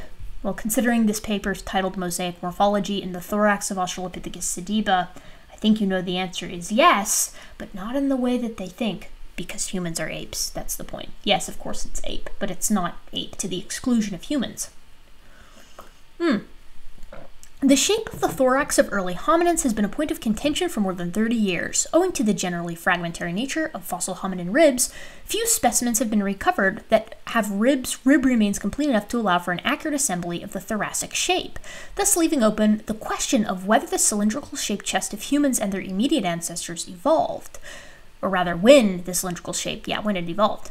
The ribs of Australopithecus sediba exhibit moderately narrow, ape-like upper thoracic shape, which is not unlike the broad upper thorax of Homo that has been related to the locomotor pattern of endurance walking and running. The lower thorax, however, appears less laterally flared than that of apes and more closely resembles the morphology found in humans. Funny that it looks like Sanford and Roop and thus Standing kind of forgot about this. And also, if you actually get in depth into some of the stuff that Standing and Sanford and Roop have said, sometimes you can dig into it and find creationists that, and I can't remember if they actually say this in Contested Bones or not, but who will say, the upper rib cage, that's ape, and the lower rib cage is human, getting ahead of the game. Except, oh no, remember when it said that the upper portion of Australopithecus sediba exhibits an ape-like upper thoracic shape, which is unlike the broad thorax of Homo that has been related to endurance walking and running. Remember when it said that, and then it talked about the lower thorax, and then in the whole rest of the paper, it proceeds to talk about the moderate articulation that we see in these ribs with the vertebral column, meaning that they're connected to the vertebra, which also shows an association with the pieces of the pelvis, which is markedly human. Oops. Looks like someone forgot to check in on that paper that I showed last time and also the time before that, which discussed the articulation seen in MH1 and MH2. Wow. Boy, it sure would have been great if you'd been able to look into this one and kind of jump the gun on the patent dumbassery being put out by Sanford and Roop. So, lumbar vertebra, we've got a lot of articulation going on there. The sacrum, in case you don't know what the sacrum is,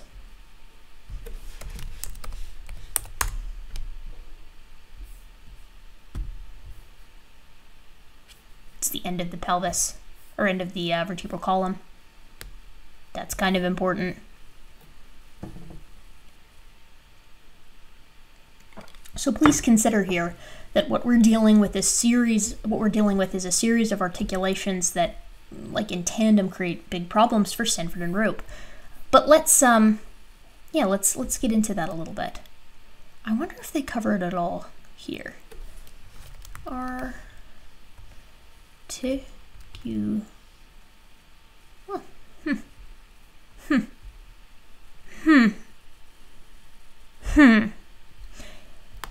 Both individuals preserve a number of thoracic remains that were found in near articulation and that elucidate the form of the thorax in Australopithecus sediba. Uh-oh, standing. The ape-like conical thoracic shape also appears apparent when the trunk skeleton is rearticulated. To create a three-dimensional reconstruction, we articulated the ribs of MH2 and R6 of MH1 using MH2's thoracic vertebra and the interpolating morphology of the T1 and T2, blah, blah, blah, blah, blah. The shape of the thoracic inlet was obtained by articulating the right rib in the first manubrium, or rather the manubrium, there's only one, allowing for the appropriate gap for the costal cartilage. Basically what they did was they used that really nice ape-like thorax, and that actually informed the very human-like lower thorax. So that's kind of problematic. They're standing. What do we got next? Hello? Is computer dying? Computer, please. Don't do this to me. We already covered that one. The shape of the thoracic inlet was obtained by articulating the first rib in the manubrium again. In both apes and humans, there is correspondence between the shapes of the inferior rib cage and the false pelvis. Thus, the derived human-like vertebral reorientation and greater curvature of the iliac blades lead us to suggest that its lower thoracic shape could not be like that of an ape. Wow. This inference is supported by a fragment of the ninth rib found in association with the MH2 skeleton. This rib is slenderer, I would imagine you would say more slender than the more cranial flat fragments, a condition very different from the other inferior ribs. In addition, it appears to show distinct torsion along its body, which is characteristic of the reduced last rib of humans, but not apes. What are you going to do about this, standing? When are you going to read the papers, bud? Come on, you're killing me with this. Sit through all your videos, I watch them all. Listen to them all, I should say.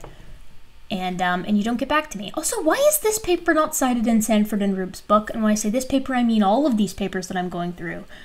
Why aren't they listed? Why aren't Sanford and Rube covering them? It's because they're problematic. Wow. Wowee. So, I think we can close the case on our... Let's see here. Boom. I think we can close the case on our rib cage. And the reason we can close the case on it is due to articulatability? The articulation ability of the rib cage, as well as the corroboration of MH1 with MH2 to confirm that there are indeed two individuals present. So let's go to our orange, knock that one out. Oh, this one's fun. The limbs. Our upper limbs. What is it that they say that they are? Ape? But the hands are human. So we're going to knock both of these out at the same time. I think that would be a good idea. What do you think? You don't have a choice. You're the audience. Tremble before my will. I'm just kidding. Please don't leave. I get so lonely without you here. Okay, boom. Cool. So now let us move about. We've got the thorax settled. We have got the vertebral column settled. This is the skull. We'll be coming back to that. This was how I found that skull paper. It was surprisingly difficult to find. That's why I'm going to link it for you guys so that you don't have to do the search. Wink. It's because I love you so much. This is the full special issue. Maybe this one. No, we'll be coming back to that one too. Mandibular ramus shape. We'll be coming back to this one too. Dental morphology. This is the hand. We'll be coming back to that. I don't think we actually need the nature one because we have our, who broke in here and put Sci-Hub on my computer? It definitely wasn't me. Briefly, before we go through these papers, I want to talk about something that is equally, if not more important than the material itself, which is a paper we've gone through before already. You're going to be shocked to see it again, which is a paper that covers the articulation and association of the remains of Australopithecus sediba, MH1 and MH2 in particular. Very particularly, specifically, I guess I would say, we're going to talk about the relationship of the arm to the hand on MH2, this right arm and right hand. So, let's activate window mode. Ta-da! You remember this. We've seen this. This is an important paper. Hold on just a sec. Hello? Paper. paper. Yeah, here it is. So this is our paper that's very important. If you'll remember, we discussed articulation and association already in previous videos and why they're important, because it talks about the nature of the hand, the nature of the upper arm, specifically the radius and the ulna with the humerus, as well as the scapula with the humerus, the manubrium with the clavicle, the complete right hand. And you'll notice that the right hand has an unstable articulation, but the state is near complete. So, again, we have all of these types and all of these states, and because of the types and states, it allowed us to recreate the burial position. I don't know why I'm looking down at my tablet instead of up on my computer. It allows us to recreate the burial position, which is, of course, very important, because what is the burial position of the arm and hand? Relatively contiguous.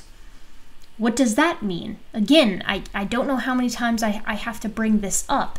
You've got two hominins, like two near complete hominins represented at the Malapa site, and then a bunch of fragmentary remains of other hominins. Both of them share the same, relatively the same suites of characteristics, and both of them are found in large blocks by themselves, essentially, and then the pieces that aren't by themselves are what is very clearly debris that can be matched up with the correct facies, as seen here. Hold on, as seen here. Hold on, as seen here. Right, so for instance, the skull of, I believe this is MH1. Yeah, MH1 is found away, it's like slightly away from the rest of the skeleton, as I'll show you below, but it can be assigned to that species because the debris, the actual dirt, sediment found within the skull cavity itself matches that with the rest of the hominin. Isn't that neat? It's very cool what we can do with science and geochemistry. But yes, so that's something that's very important, because that allows us, that in and of itself allows us to know at the very least, that this hand, wait, you actually can't see it, I'm still, hold on. Hold your horses. I keep forgetting I have to go to OBS to click all this on and off. No, that stays on, that goes, okay, perfect. This allows us to know at the very least that this hand and this arm, along with the scapula and most of the vertebral column, belong to a single individual, right? But if that weren't enough, as if that weren't enough, let's look at the nature of the arm and hand in general of these Malapa hominins, of these near complete specimens of Australopithecus sediba. So very quickly, we will look at the upper arm, and the upper arm, I think the upper arm is pretty solidly basal, but we'll read the abstract anyways. The evolution of the human upper limb involved a change in function and form from its I added the in form by accident because I saw the from, so let's start again. The evolution of the human upper limb involved a change in function from its use for both locomotion and prehension, as in apes, to a predominantly prehensile manipulative role, hanging from trees to using tools. Well-preserved forelimb remains of a 2-million-year-old Australopithecus sediba from Malapa, South Africa, contribute to our understanding of this evolutionary transition, whereas other aspects of their postcranial anatomy evince mosaic combinations of primitive and derived features. The upper limbs, excluding the hand and wrist of the Malapa hominins, are predominantly primitive and suggest the retention of substantial climbing and suspensory ability. The use of the forelimb primarily for prehension and manipulation appears to arise later, likely with the emergence of Homo erectus. So, on the face of it, this seems to match up with what Sanford and Roop say, right? Wrong! It's from the SpongeBob episode. First of all, predominantly primitive. That's not entirely. That's kind of important. But secondly, the hand isn't entirely derived. So we have a mostly basal upper limb. This kind of goes through some of that with Australopithecus sediba. It discusses that the majority of the aspects are relatively primitive, at least compared to the hominin lineage. But if you want, you can take a look at some of these, and these graphs here, most of these graphs down here, will plot MH2 with our main great apes and somewhat away from Homo, but closer to Homo than the large majority of the other data points, which is important. This is just for the upper limb. So Scapula, humerus, radius, and ulna. So again here, we have a relatively close plotting to Homo, but certainly not plotting with Homo instead of the other apes. So again, at first glance you might think, oh yes, well, this is indeed very compelling. Not so. This is a paper from 2020. Look at that. Only the most recent papers for my viewers. The position of Australopithecus sediba within hominin hand use diversity. The human lineage is marked by transition in hand use from locomotion towards increasingly dexterous manipulation. Concomitant. I've never heard that word before. Concomitant. So in association with, I think is what that means. Concomitant? Naturally accompanying. Okay, cool. Well, you learn something new every day. You guys can treat this as your word a day calendar. We'll learn together. Concomitant with bipedalism. The forceful precision grips used by modern humans probably evolved in the context of tool manufacture and use, but when and how many times hominin hands became principally manipulative remains unresolved. We analyzed metacarpal, trabecular, and cortical bone, which provide insight into behavior during an individual's life, to demonstrate previously unrecognized diversity in hominin hand use. The metacarpals and palm of Australopithecus sediba, metacarpals of the palm in Australopithecus sediba, have trabecular morphology most like orangutans and consistent with locomotor power grasping with the fingers, while that of the thumb is consistent with human-like manipulation. This internal morphology is the first record of behavior consistent with a hominin that used its hand for both arboreal locomotion and human-like manipulation. This hand use is distinct from other fossil hominins in this study, including Australopithecus afarensis and Australopithecus africanus. So all of a sudden, this proposed contrast that Roop and Sanford present between the upper limb and the hand becomes much more of a gradient, doesn't it? Now, let's continue onward. For the record, it does make sense. It might be weird to some of you out there thinking, okay, well, why is it plotting more with orangutans than the other African apes? Doesn't that seem problematic? Well, no, because our ancestors, if the climate is anything to go off of, would have not been capable of doing long-term knuckle walking, right, across the savanna, and would have been much better off seeing above the grasses when they're on the ground, and then clambering through the trees, you know, whilst trying to nest and do those kinds of things, which lends itself to a more suspensory style thing. You know, you've got spread out acacia trees and the like. It's just not going to help you very much to be, you know, adept at quadrupedal or arboreal quadrupedalism. My mistake. Again, it's very late for me. Let's see here. This is very cool. Hand postures are shown for knuckle walking in gorilla, arboreal locomotion in pongo, and manipulation in humans. Although not habitually used by pongo during arboreal locomotion, the arrow in B illustrates adduction of the thumb using pad to the side grip, habitually used by all non-human apes. The arrow in C shows the abduction of the pad to pad, opposed to thumb in humans during precision grips. I mean, that's really sick. Okay. And this is how we see sediba plotting. So essentially just informs what we just said. More stuff here. Relative cortical bending, stiffness of the thumb at the mid-shift. I mean, like, again, like, a lot of creationists kind of pretend that this is like eyeballing, but there is so much that goes into a statistical analysis just looking at the hand. This is a 2020 paper. So a 2020 paper, the most up-to-date literature on the hand of Australopithecus sediba, has found that the hand is indeed a mosaic, just like almost every other aspect of it. Let's see, what else do we have? I think I've got some more hand stuff here. Huh, gross. Yeah, yes. Even back in 2011, they were saying that it's mosaic, though. So, why Roop and them think that it's a human hand? If memory serves, I think it was literally because it looked human. So we're talking Laetoli footprints logic here, their Laetoli footprints logic. Yeah, so this older one also discusses basically the same thing. The hands presents a suite of Australopithecus features, such as a strong flexor apparatus associated with arboreal locomotion, and homo-like features such as a long thumb and short fingers associated with precision gripping and possibly stone tool production. Comparisons to other fossil hominins suggest that there were at least 2 distinct hand morphotypes around the Paleopleistocene transition. The MH2 fossils suggest that Australopithecus sediba may represent a basal condition associated with early stone tool use and production. So I think we can safely go back to our... Hold on. Oh, this is such a pain in the ass. Okay, boom. I think we can safely go back to our paint. And we can say, no, actually, the upper limbs are not just ape. They're predominantly basal, but they're not just ape. And the hands aren't human. In fact, let's use dark red for this. Most of this, dark red, we're going to say means mosaic. Most of it's mosaic. Wow. Interesting. Fascinating.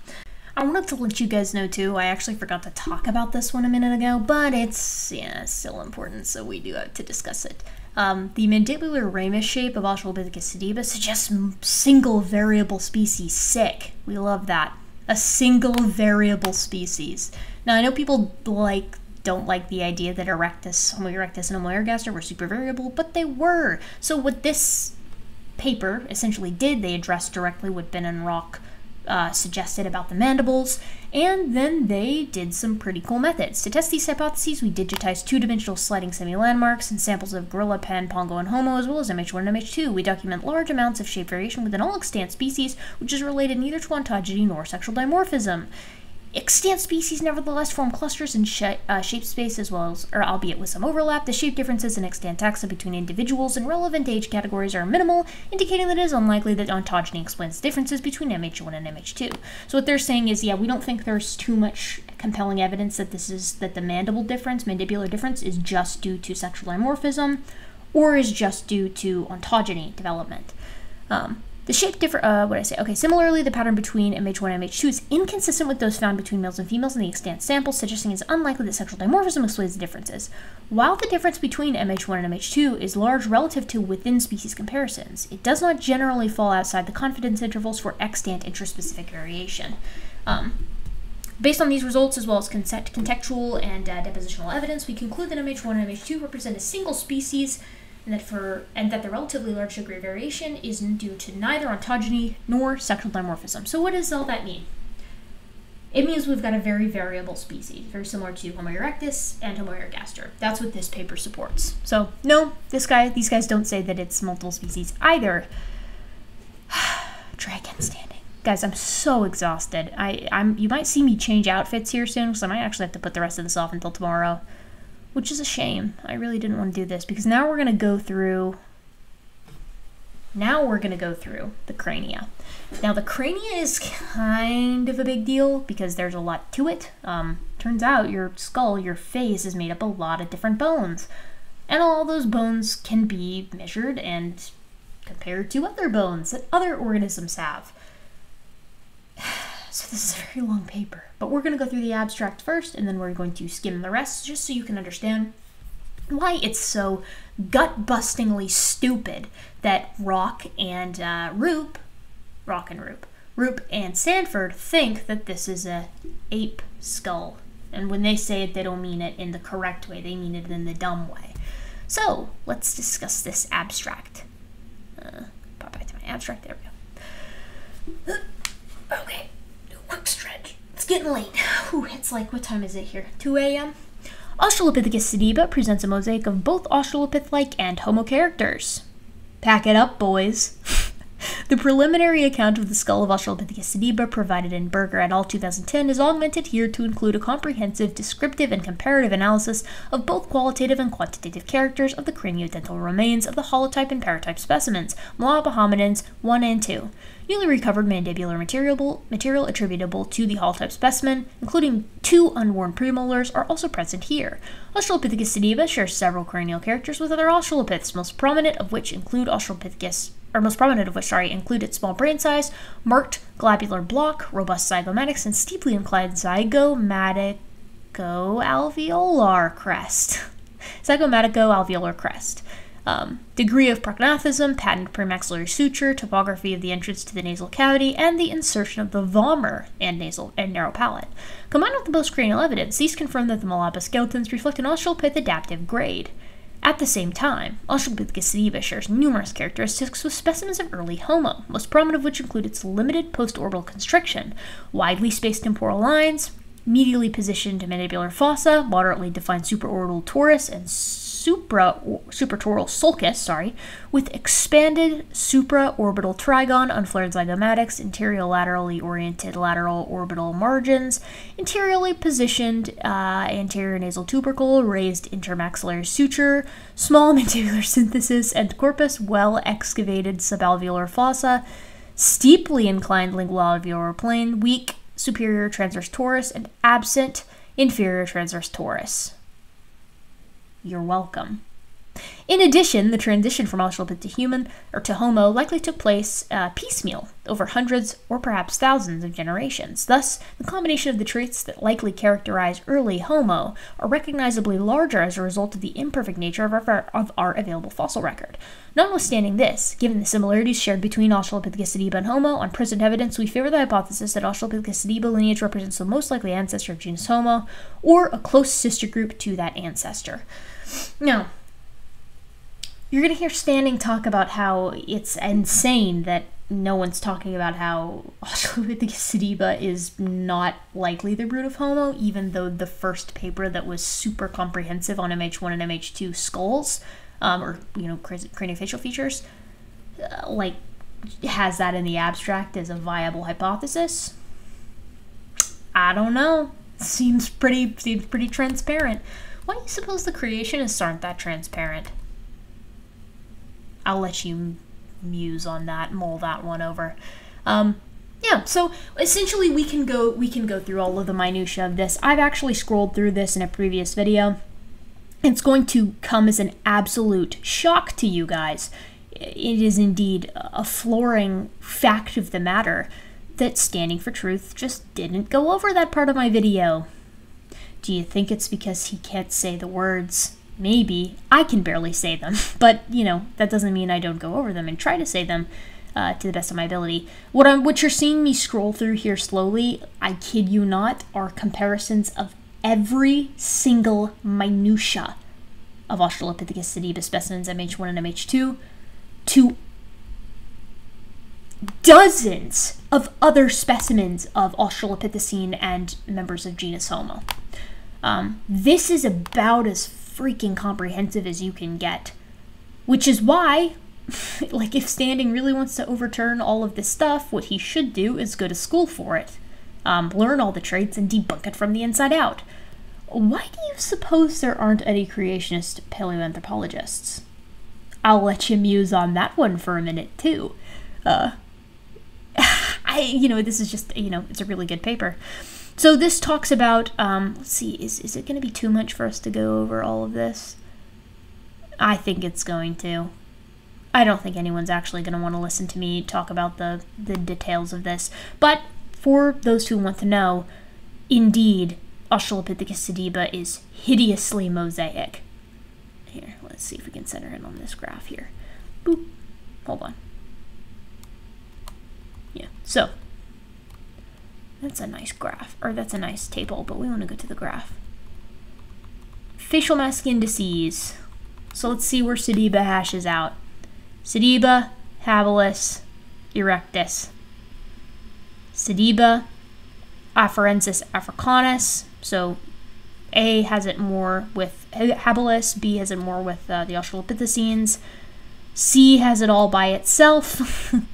D has it with, D has it kind of on a slope with habilis and africanus. Isn't that interesting? And E has it with genus Homo. That sounds pretty damn mosaic to me. Talking about prognathism, that's the muzzle. The human muzzle is relatively short.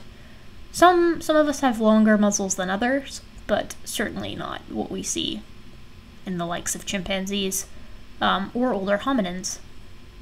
Yeah, this paper is just really rough on creationists. I've never seen a creationist in my life go over it. And I consume a lot of creationist content. I was called out in my comment section recently, because I very clearly do enjoy what I do with all this stuff. So like, comment, and subscribe. Like, comment, and subscribe if you like seeing more of it. I'm trying to find like a nice conclusion, but I don't think we're gonna find something that's like supremely a nice conclusion. Let's see. Okay, here we go. We'll start here. You ready? Okay. For the present, the similarities shared between Australopithecus sediba and early Homo are numerous, which, when combined with the postcranial evidence, encompass distinct functional systems including mastication, locomotion, manipulation, and reproduction. Australopithecus sediba lacks the powerful masticatory apparatus that typifies other Australopiths, and possesses a highly flexible spine alongside pelvic and lower limb segments similar to those seen in Homo. A hand with a long thumb and short fingers that are associated with a precision grip, and Homo-like pelvic arrangement, and a small-brained species that indicates birthing large-brained babies was not the driver of pelvic evolution. That is to say, it was likely the bipedality that's kind of implied there. While it is possible that the characters shared between Australopithecus sediba and early Homo reflect considerable levels of homoplasy, we think it's more parsimonious to suggest that some or even most of these characters do truly align Australopithecus sediba more closely with early Homo than any Australopith yet discovered. We hypothesize that these shared characteristics demonstrate a close affinity between these groups. On present evidence, Australopithecus sediba represents a candidate Australopith. Look what have I done? What have I done? I done goofed. Yeah.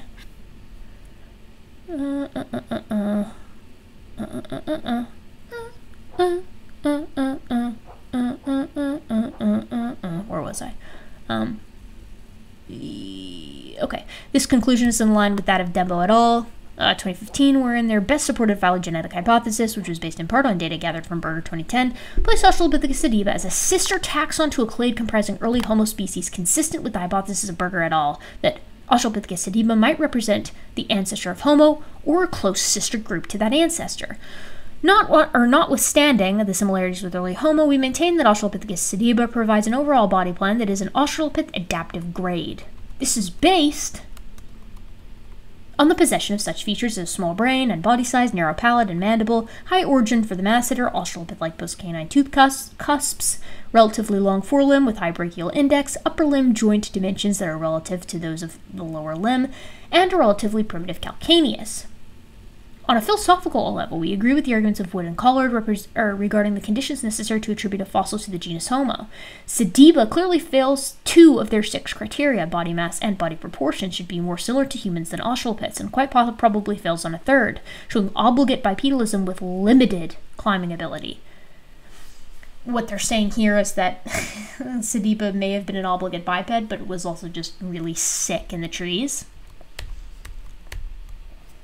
Derived character, blah, blah, blah, blah. You guys get the point. I mean, I could go through this all day. I'm gonna put it in the comments or in the description.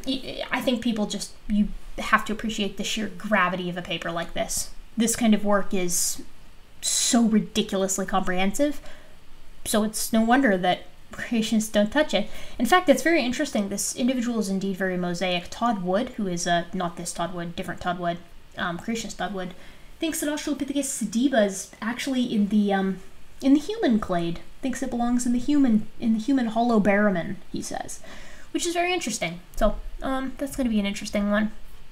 So I think we can go here to our window capture and say that the cranial and facial skeleton are an ape. And by ape, I mean aren't ape to the exclusion of humans, of course. We're also going to very quickly go over the dental morphology. Now, standing at some point in his video, I cannot for the life of me remember where it is. We're going to be going over it, I'm sure, at some point. But Standing for Truth does go over a point where he's like, even this prominent paleo expert, says that teeth aren't an all-encompassing means of determining the species of an organism. Yes, they aren't. But they're very, very, very good at doing it in conjunction with other features. That's the whole point. That's literally it. You would think that would be inferable from that, but I imagine it was a quote line from Contested Bones. So this discusses the dentition, the dentitional or dental morphology, and phylogenetic place of Australopithecus sediba. So this is from 2013, with that first big burst of papers. To characterize for the Australopithecus sediba hypodyne, we describe 22 dental traits in specimens of MH1 and MH2. Like other skeletal elements, the teeth present a mosaic of primitive and derived features. Wow. Awesome. The new non-metric data then are qualitatively and phonetically compared with those in 8 other African hominin samples before cladistic analysis using a gorilla outgroup. Very good practice.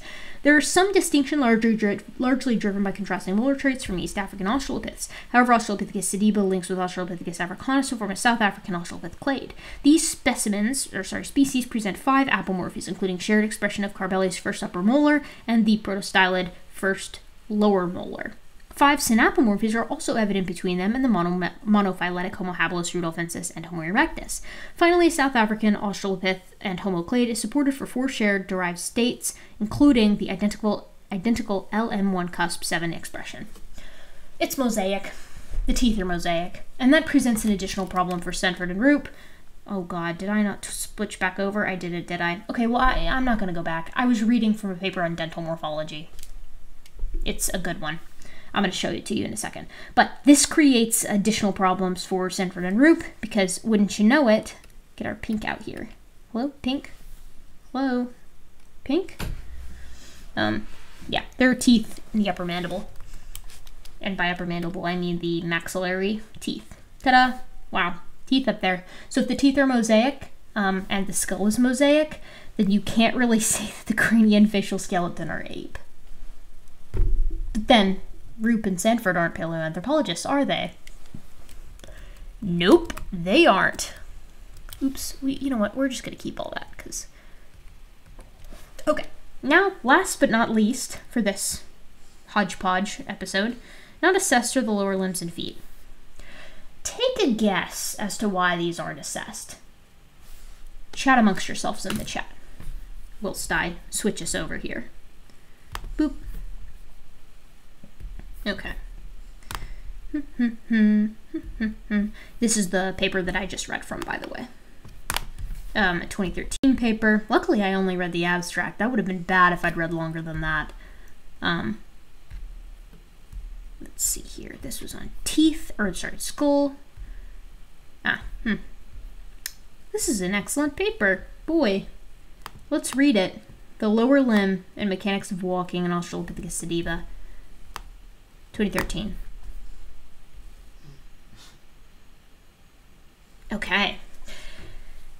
The discovery of a relatively complete Australopithecus sediba adult female skeleton permits a detailed locomotor analysis in which joint systems can be integrated to form a comprehensive picture of gait kinematics in the late Australopith. Here we describe the lower limb anatomy of Australopithecus sediba and hypothesize that this species walked with a fully extended leg and an inverted foot during the swing phase of bipedal walking. Initial contact of the lateral foot with the ground resulted in a large pronatory torque around the joints of the foot that caused extreme medial weight transfer, hyperpronation, into the toe-off phase of the gait, late pronation.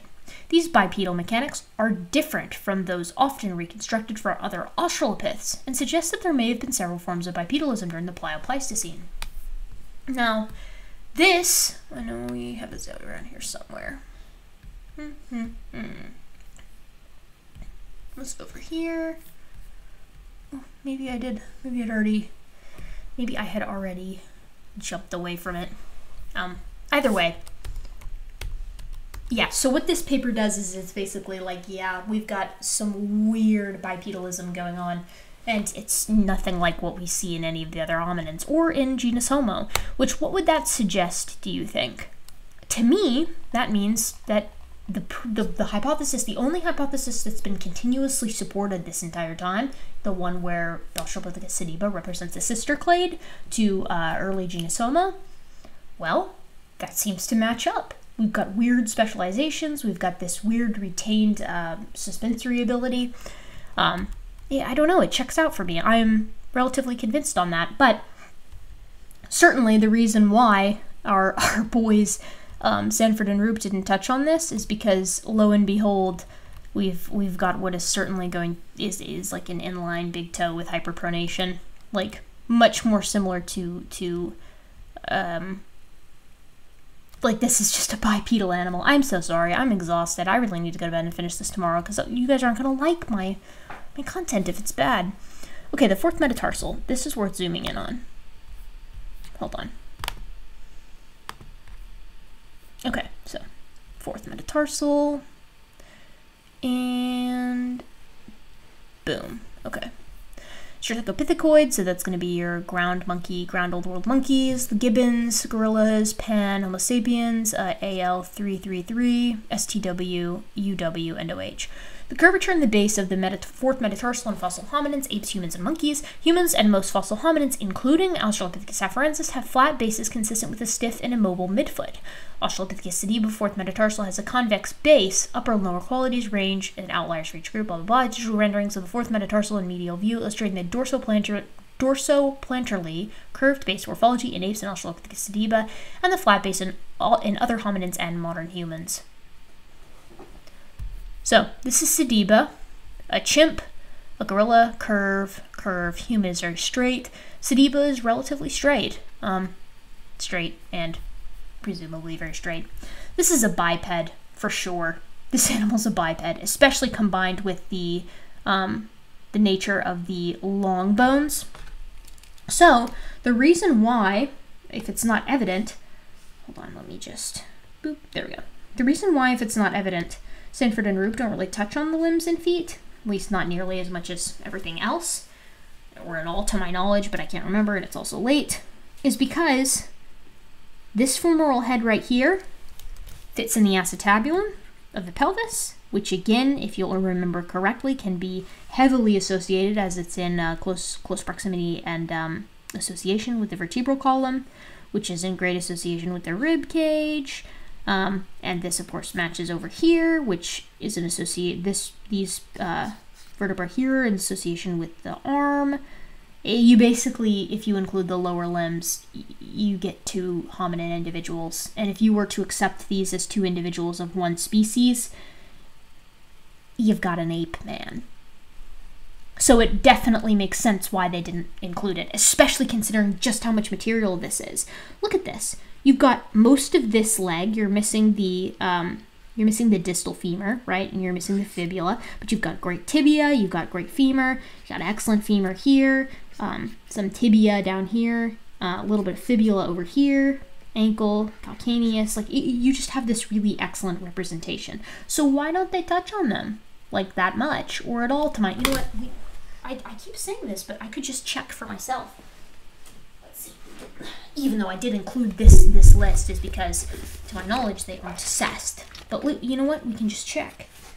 Sediba's human hand. Woohoo. Okay. Let's double check. Listen, you guys know I do this for you. I do this for you and because I'm petty. No lower limb, hip bone, hand, skull and brain case. Still no lower limb. Nope. No lower limb. No lower limb. So, why no lower limb, Standing? Why no lower limb, Roop and Sanford? It's because it's really problematic. So, I think we have assessed this portion of Standing's argument quite well. We have considered just now what it would be like if bin and rock indeed are correct, which is to say the only thing that would be out of the mix are these lumbar vertebrae and the mandibles, and even not considering them, we still have what is a very robust two hominins. Let's back that up. Okay, well that's mostly gone, but let's see here. We'll redux this. Get rid of that, and get rid of these. You still have two full hominins. Remember the thing about repeating mirror images. And Sanford and Roop are completely garbo. So, no matter how you hash it, no matter which source of standings you use, you end up with two hominins of a unique species at the Malapa site. What are you going to do about this standing? Please present viable reasoning as to why we shouldn't consider these as two specimens of a unique species of hominin. Explain to me the nature of... Here, let me get big brush mode. Can I do big brush mode? Wait, yes I can. Boom. Explain to me the nature of the spine and jaw. Explain to me why Bin and Rock in their unpublished work are correct and everyone else isn't. Explain to me the nature of the hip that's mosaic, the rib cage that's mosaic, the upper limbs that's mosaic, and the hands that are mosaic, and the crania that's mosaic, and the non-assessed limbs and feet. Because, my pal, standing for truth, if you don't do that, you're really half-assing this. You're really half-assing this overturning of evolutionary theory.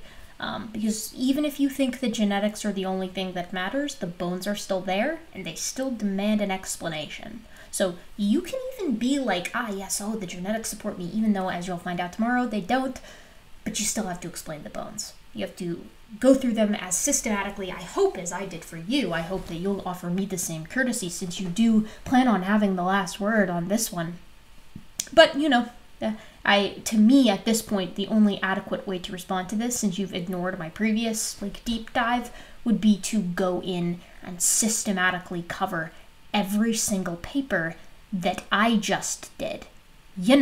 Like I do for your videos. On this note, I'm bedraggled and tired, so I'm going to go to sleep, and you will see me, shortly. To you, it will seem like a minute, not even a second. To me, I'll be sleeping for 12 hours. And by 12, I mean 5. Okay, and then we'll continue. We'll continue on with our standing video.